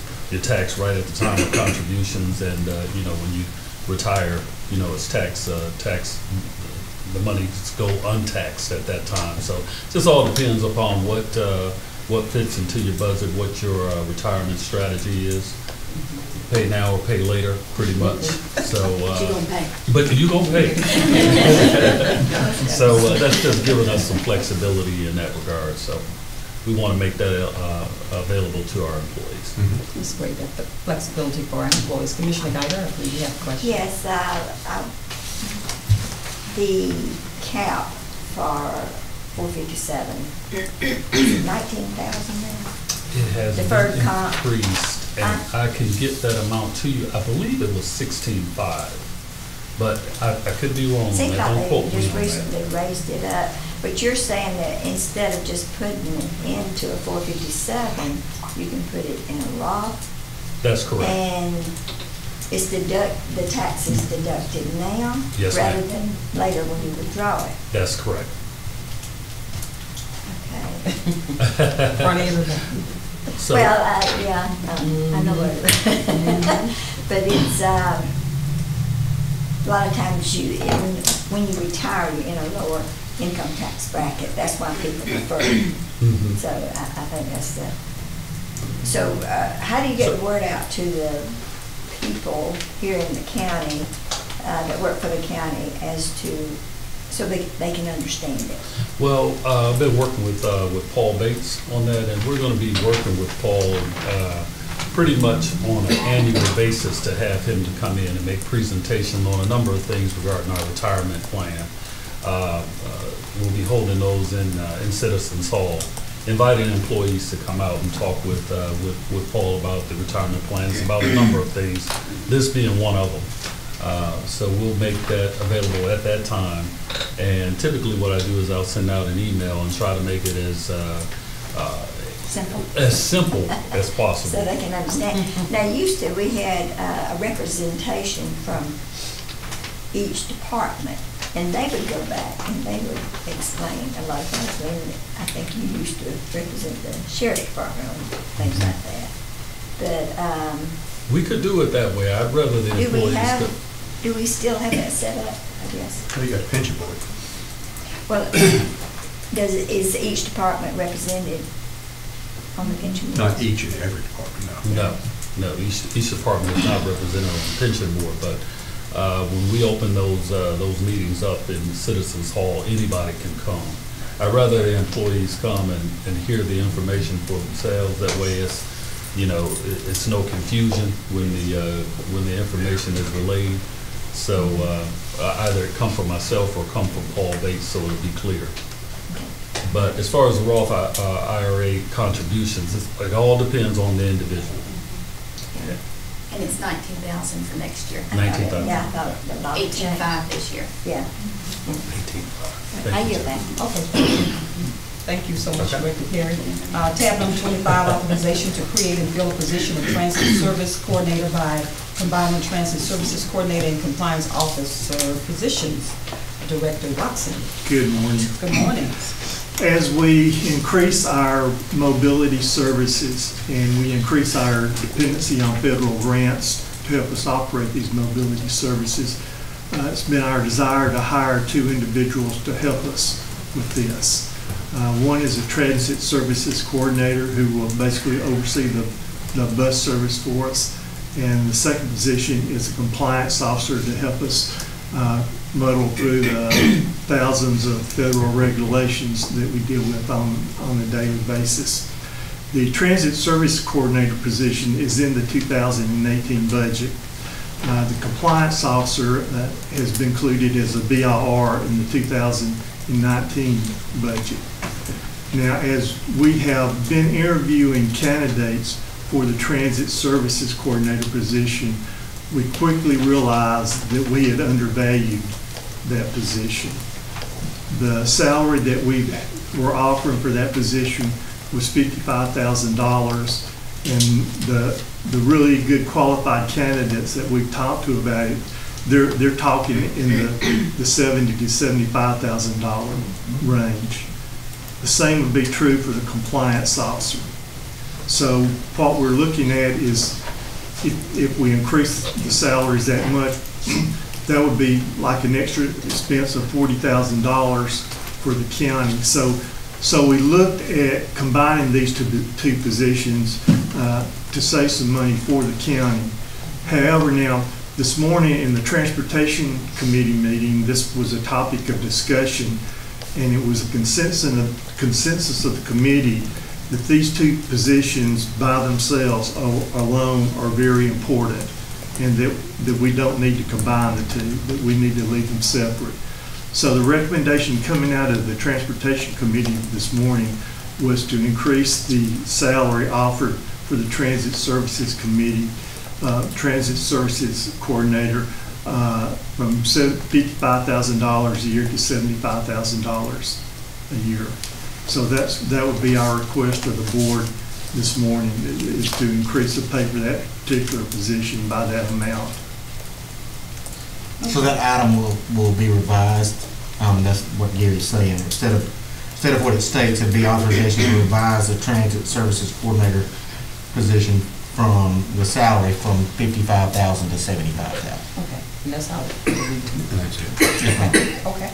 Any questions from the board? Commissioner Robinson. Yeah, let me, again, this is important to lay for the record. You know, whenever you have a special call meeting, it's like, okay, what was the purpose? And when this was placed on the agenda, and it was important, I said, well, no, leave it as is, because there was some disagreement within ourselves as to why are we combining these 2 functions, which we knew that from our experience in keeping up with all the capital transportation fund grants and stuff, and the money was missing and so forth, we knew we have grown to a point we need somebody dedicated. So leave that alone. We also knew bringing on this new bus system that you're going to need a dedicated resource, totally dedicated to that, not everything else. We want to leave them alone. But when this was put on the agenda, it seemed like it was a fast track to me. Like, why are we doing it this way? If you just want an amendment, say that. Because when you have special call meetings, people sort of look like, okay, so what are they up to? That's important. Special call meetings should not be for expedience sake, just to make an agenda. It makes the public sort of pause and sort of like, so it's important to me, one more time, transportation, to say, no, we didn't just call this to be calling, we accommodated it.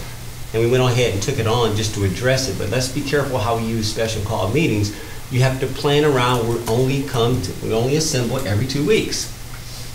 We only assemble, right? I mean, just like the General Assembly is about to be called back, they're so like, oh my God, the General Assembly is about to be called back. They've never done that since I've been here in 10 years. And you should only use that, again, I get it, but let's not make something that was just for convenience sake, like it wasn't that important that it couldn't wait. I know that we're behind, but again, let's be careful with that. And I just wanted to bring that out, Madam Chair, as to why did we do this? I yield. Okay, thank you so much. All right, thank you so much, Director Watson. I'm gonna move on to tab number 26 and 27. Can I just ask a general question to Gary? Director Watson, please. Sure. Do you have the Breeze kiosk set up now? No, ma'am. They haven't installed it yet. Do you know when they're going to do that? We have a herd problem, which is ironic because they were in a rush to get us to push it through, and now they're the ones holding it up. Okay, if you'll just let me know. Sure. Okay, thank you. I yield back. All right. Thank you, Commissioner Pat. I didn't see your hand. My head was down. I'm sorry, it was a last minute. Okay. Last but not least, we have tab number 26 and 27. This is Director Peacock. Authorization to award a contract to Pond and Company Incorporation for professional consulting services for the transportation scoping study for the Lee Road Extension Project for the total cost of $313,890 to be funded by the CTF, and authorize the chairman to sign all related documents pending final legal review. Director Peacock. Yes, ma'am. Back in early October, the board authorized us to go negotiate with the lead consultant that we wanted to bring onto this project. So we did that. We negotiated the terms and conditions, adjusted the scope of work a little bit, and negotiated the price. And so this is the price that we're bringing back to the board today, asking that you allow us to go ahead and authorize the contract, award the contract to Pond and Company. Okay. Any questions from Commissioner Guider? Yes, and I know I've said this before. Why are we going to stage 3 when we hadn't even started stage 1 and 2? Could not this money be used to widen Lee Road, and that would be economic development if you widen that road. It'd probably bring in some industries and everything. It just seems like we're going so far out into the future with our splosh dollars. I think people expect us to do something with it that's more readily seen during the period of the 6 years. So I don't understand why we are going so far out into the future. I'd like to proffer an opinion. Okay. Commissioner Mulcair. Did you yield? I want to make sure you yield back. Well, she was asking questions. Yeah, you can respond. I will yield to him. Okay. Go on. That's what I was like. I feel so privileged. But I'm just proffering my opinion. This is not being funded by SPLOST. It will be funded out of the Transportation Fund, Capital Transportation Fund. And that's a whole other issue, talking about future planning. That CTF is, we're getting close to the bottom on that, and we'll have some serious discussions about replenishing that money out into the future, which must be done. But at the same time, specifically a scoping study, this would be $313,000. Let's say $314,000 would just absolutely be a drop in the bucket as far as paving, widening Lee Road.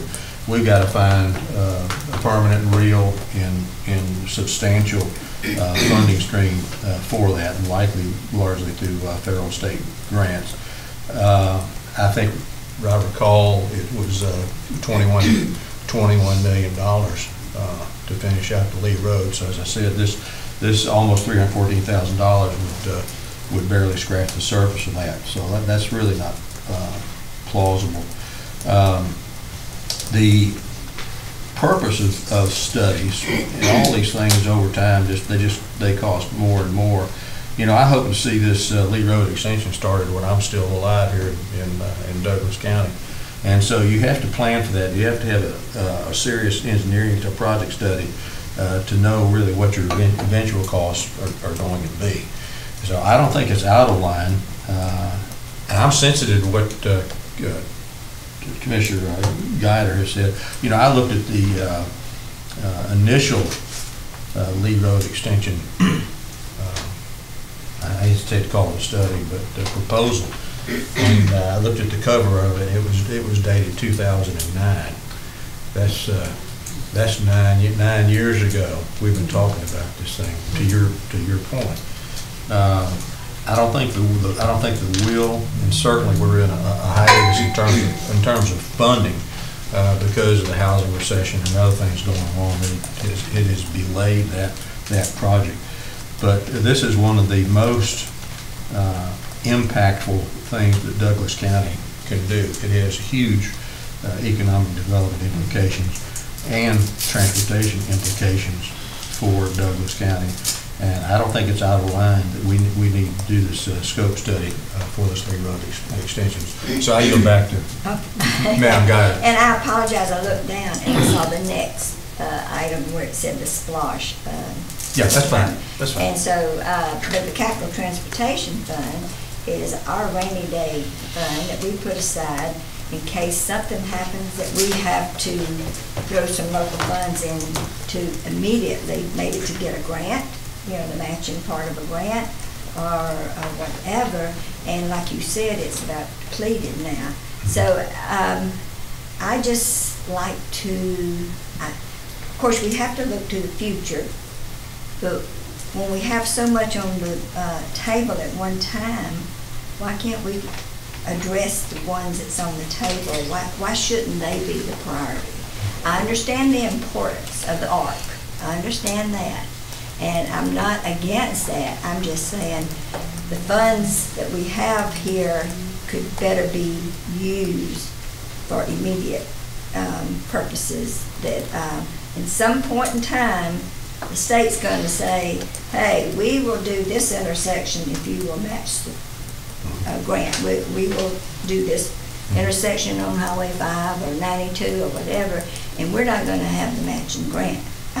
Funds to do it because we are depleting our Capital Transportation Fund. Capital Transportation Fund was your idea many years ago. Put it back for rainy days. And during 2009 when we had the flood and we had funds going out the windows and the doors of the county, and we have to spend it before we can be reimbursed. And so if we don't have those funds, to me, that is very important to have. It's kind of like a savings account. You know, family should have 3 or 4 months savings account in case they lose their job. And this is the same basic idea is what I'm saying. I hate to spend this much money on a project that may get done 15, 20 years out. So I just wanted to express my opinion. It's just my opinion. I just disagree with what we're doing here. And I do ask that it be put in new business. So I yield back. Okay. Thank you so much, Commissioner. I saw you here. Yeah. Okay, go on. Yeah. Sure. No, I appreciate that. Won't belabor the points. And you know, we get the recession. We get coming in office, all of us, except for Mo here, this was the hand that was dealt. Lee Road is what it was. We went through a recession. Again, we could focus on the fumbles as far as keeping up with money and when it was spent and so forth. And I won't belabor that. We get it. I mean, it's no more than 92 right now. Some things may take 20 years. They make 20. Again, some things that we do in government will extend beyond the elected term of individuals. Some of you guys are bureaucrats. You've seen it come and go. You've seen probably maybe 3 chairs, right? Okay, we get it. All right, and our job again is just to move it along. We're elected. We move it along, and we make the decisions based on that moment, right? I think this is we got to play long. You don't have the money to finish Lee Road today. We had this conversation last year almost this time. when we realized, oh no, we don't have the money, so let's not act new, like, oh my God, there's another priority. That was the priority. We realized, oh, we can't fulfill it, and then Miguel comes in and says, oh, the numbers have changed. So let's not be delusional about what we're looking at. But in the meantime, let's go ahead and do what we can.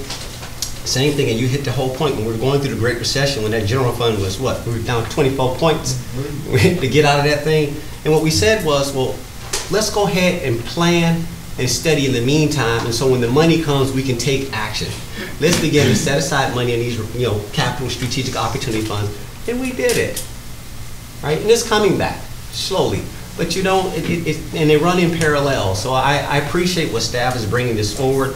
I think you can still do the short game, get what you can right now until things come around when you get, because these are big buckets. That's one more time.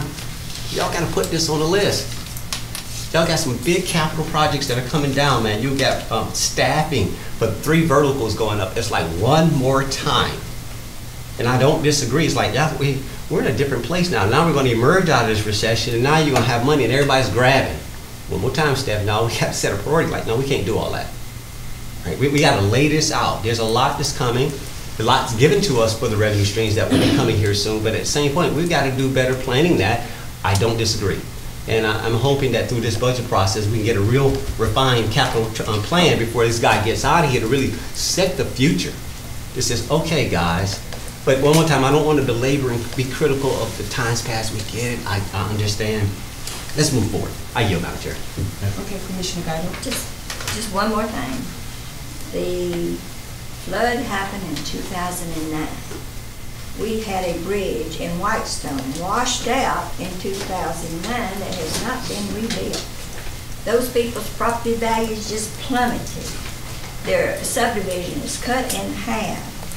I've been told that even though we got some money from the state, we got the new developer, to put some money in there. We're calling in the bonds. We got some bond money and all this stuff. But now the price, because we've waited so long, the price has gone up. And we're going to have to find the additional funding for that bridge. Capital Transportation Fund is probably where it would have come out. And if it's depleted and we can't build that bridge, I'm going to the news media. Because we have promised those people. You talk to anybody that lives in Whitestone, the fire department has to go a mile around and come in the back way if the fire's on one side of the gulch, the washout, or on the other side. But their property values, they bought $300,000 homes that's valued at half that now. Because who wants to buy a house in a subdivision that's not built out and is divided by all the amenities? The amenities on one side, they're on the other side. This is not fair to our citizens. And that's why I'm trying to hold on to some of this capital transportation fund, because it is promised. It is promised. We approved Whitestone in January of 2017, and we haven't moved any dirt yet. We've had a study, but we have not moved any dirt yet. It's going to be a prefab bridge. I found a vendor down in Savannah when I visited down there that they do prefab bridge. And we were going to do all the work. We were going to set it down in place, and it was going to cost a certain amount of money. Now that price is just way under what they are proposing. I want that bridge built. And the people of that subdivision, that area, they deserve to have it. We have state funding that we're going to have to send back if we don't do something with it. We've got WSA funding that they threw in $50,000, $75,000 from the new developer, even though it wasn't his road, but he wanted to build. He's going to build out that subdivision with very nice homes, but he's not going to do it while there's a big gulf that's divided. So I'm just saying, we do need to set priorities. And they're not just in one district, they're all over this county. This has been going on since 2009. And I yield back. Okay. Madam Chair? Yes. I want to Commissioner just O'Carroll. clarify something.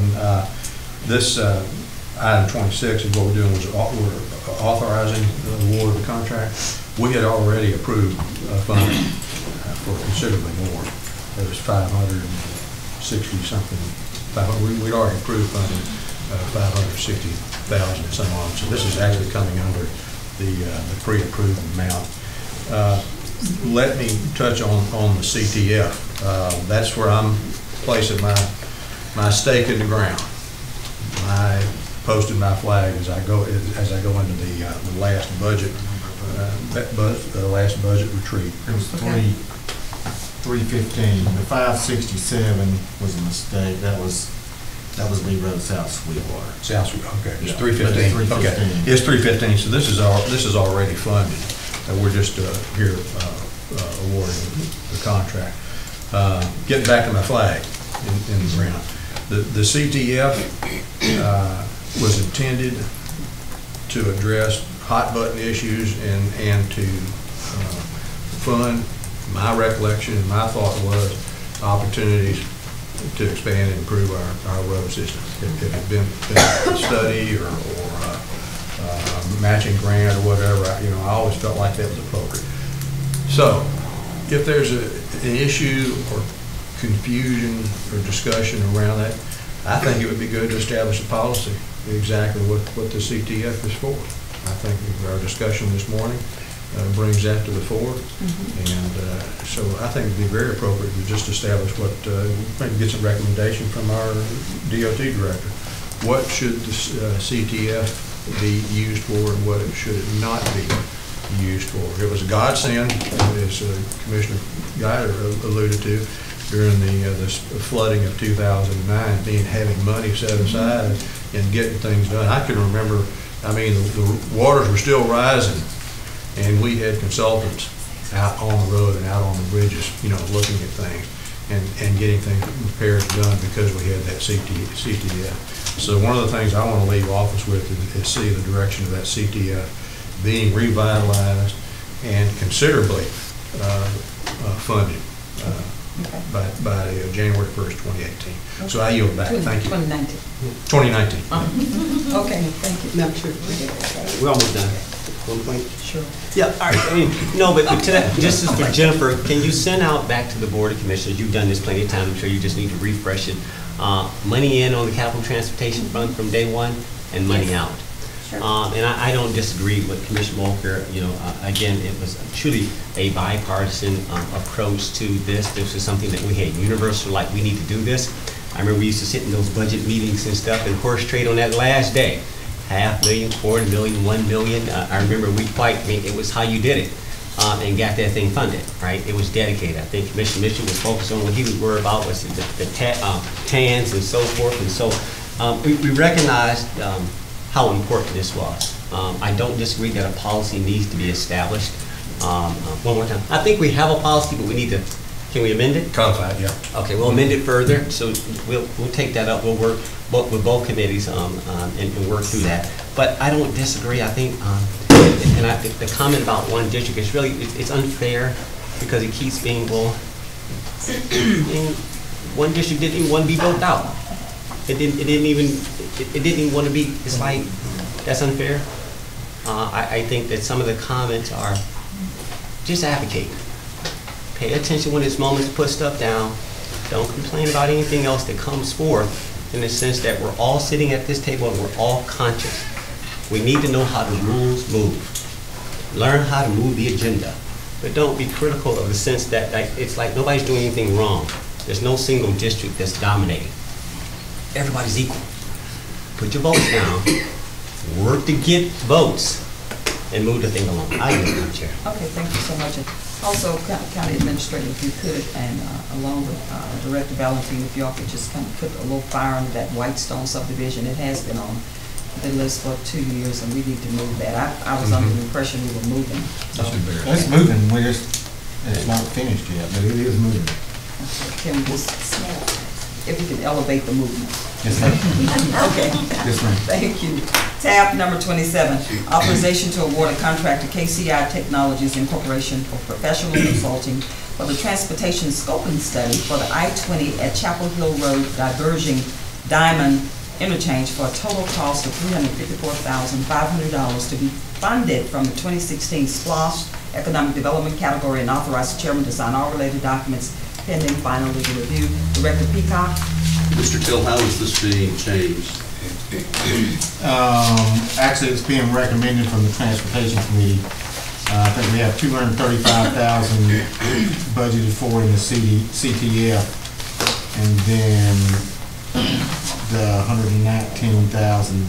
the remaining $119,500 is recommended to be funded from the fund balance. Okay.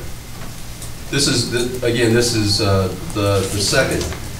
CTF fund balance. General fund. Again, back in early October, you allowed us to, gave us the authority to go negotiate terms and conditions, scope, and fees with KCI Technologies.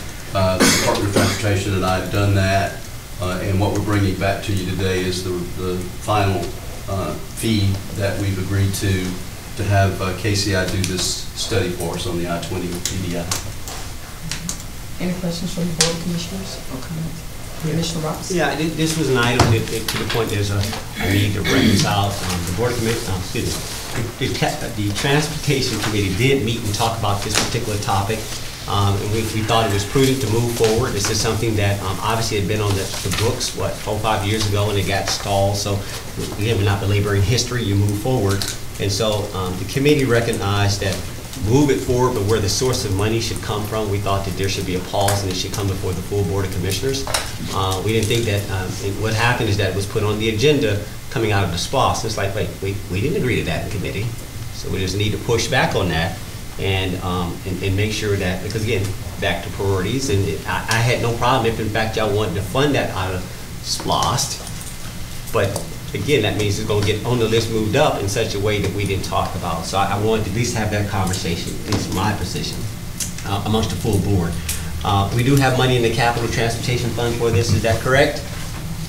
Just to confirm one more time, it's money in there that was already allocated, right? We have a certain amount in there, but not the entire. Right. $235,000 that's allocated for this project in the CTF. All right, so we're saying that the committee recognizes that use that money as originally assigned, as stated. The reason, what we're here to talk about is how do we amend the difference on something that we think is very strategically important to the county. I yield with that, that was it. Okay, thank you. First of all, I'd like to just say to the directors, thank you for working so hard to make sure that these meetings are productive with you, the information that you bring forth to the Board of Commissioners. And then secondly, Board of Commissioners, do you have any other comments before I call for an executive session? Okay, at this time, Attorney Bernard, do we need to go into executive session? We do for real estate and litigation, Madam Chairman. Okay, Board of Commissioners, do we have a motion to go into executive session? So moved. Second. We have a second, a motion and a second. All in favor say aye. Aye. Please take about a 10-minute break, and then come back. Be right back. All right, we're Board of Commissioners. Do you have any other things to discuss today? Any other items we need to discuss? No, ma'am. With that being said, this meeting is adjourned.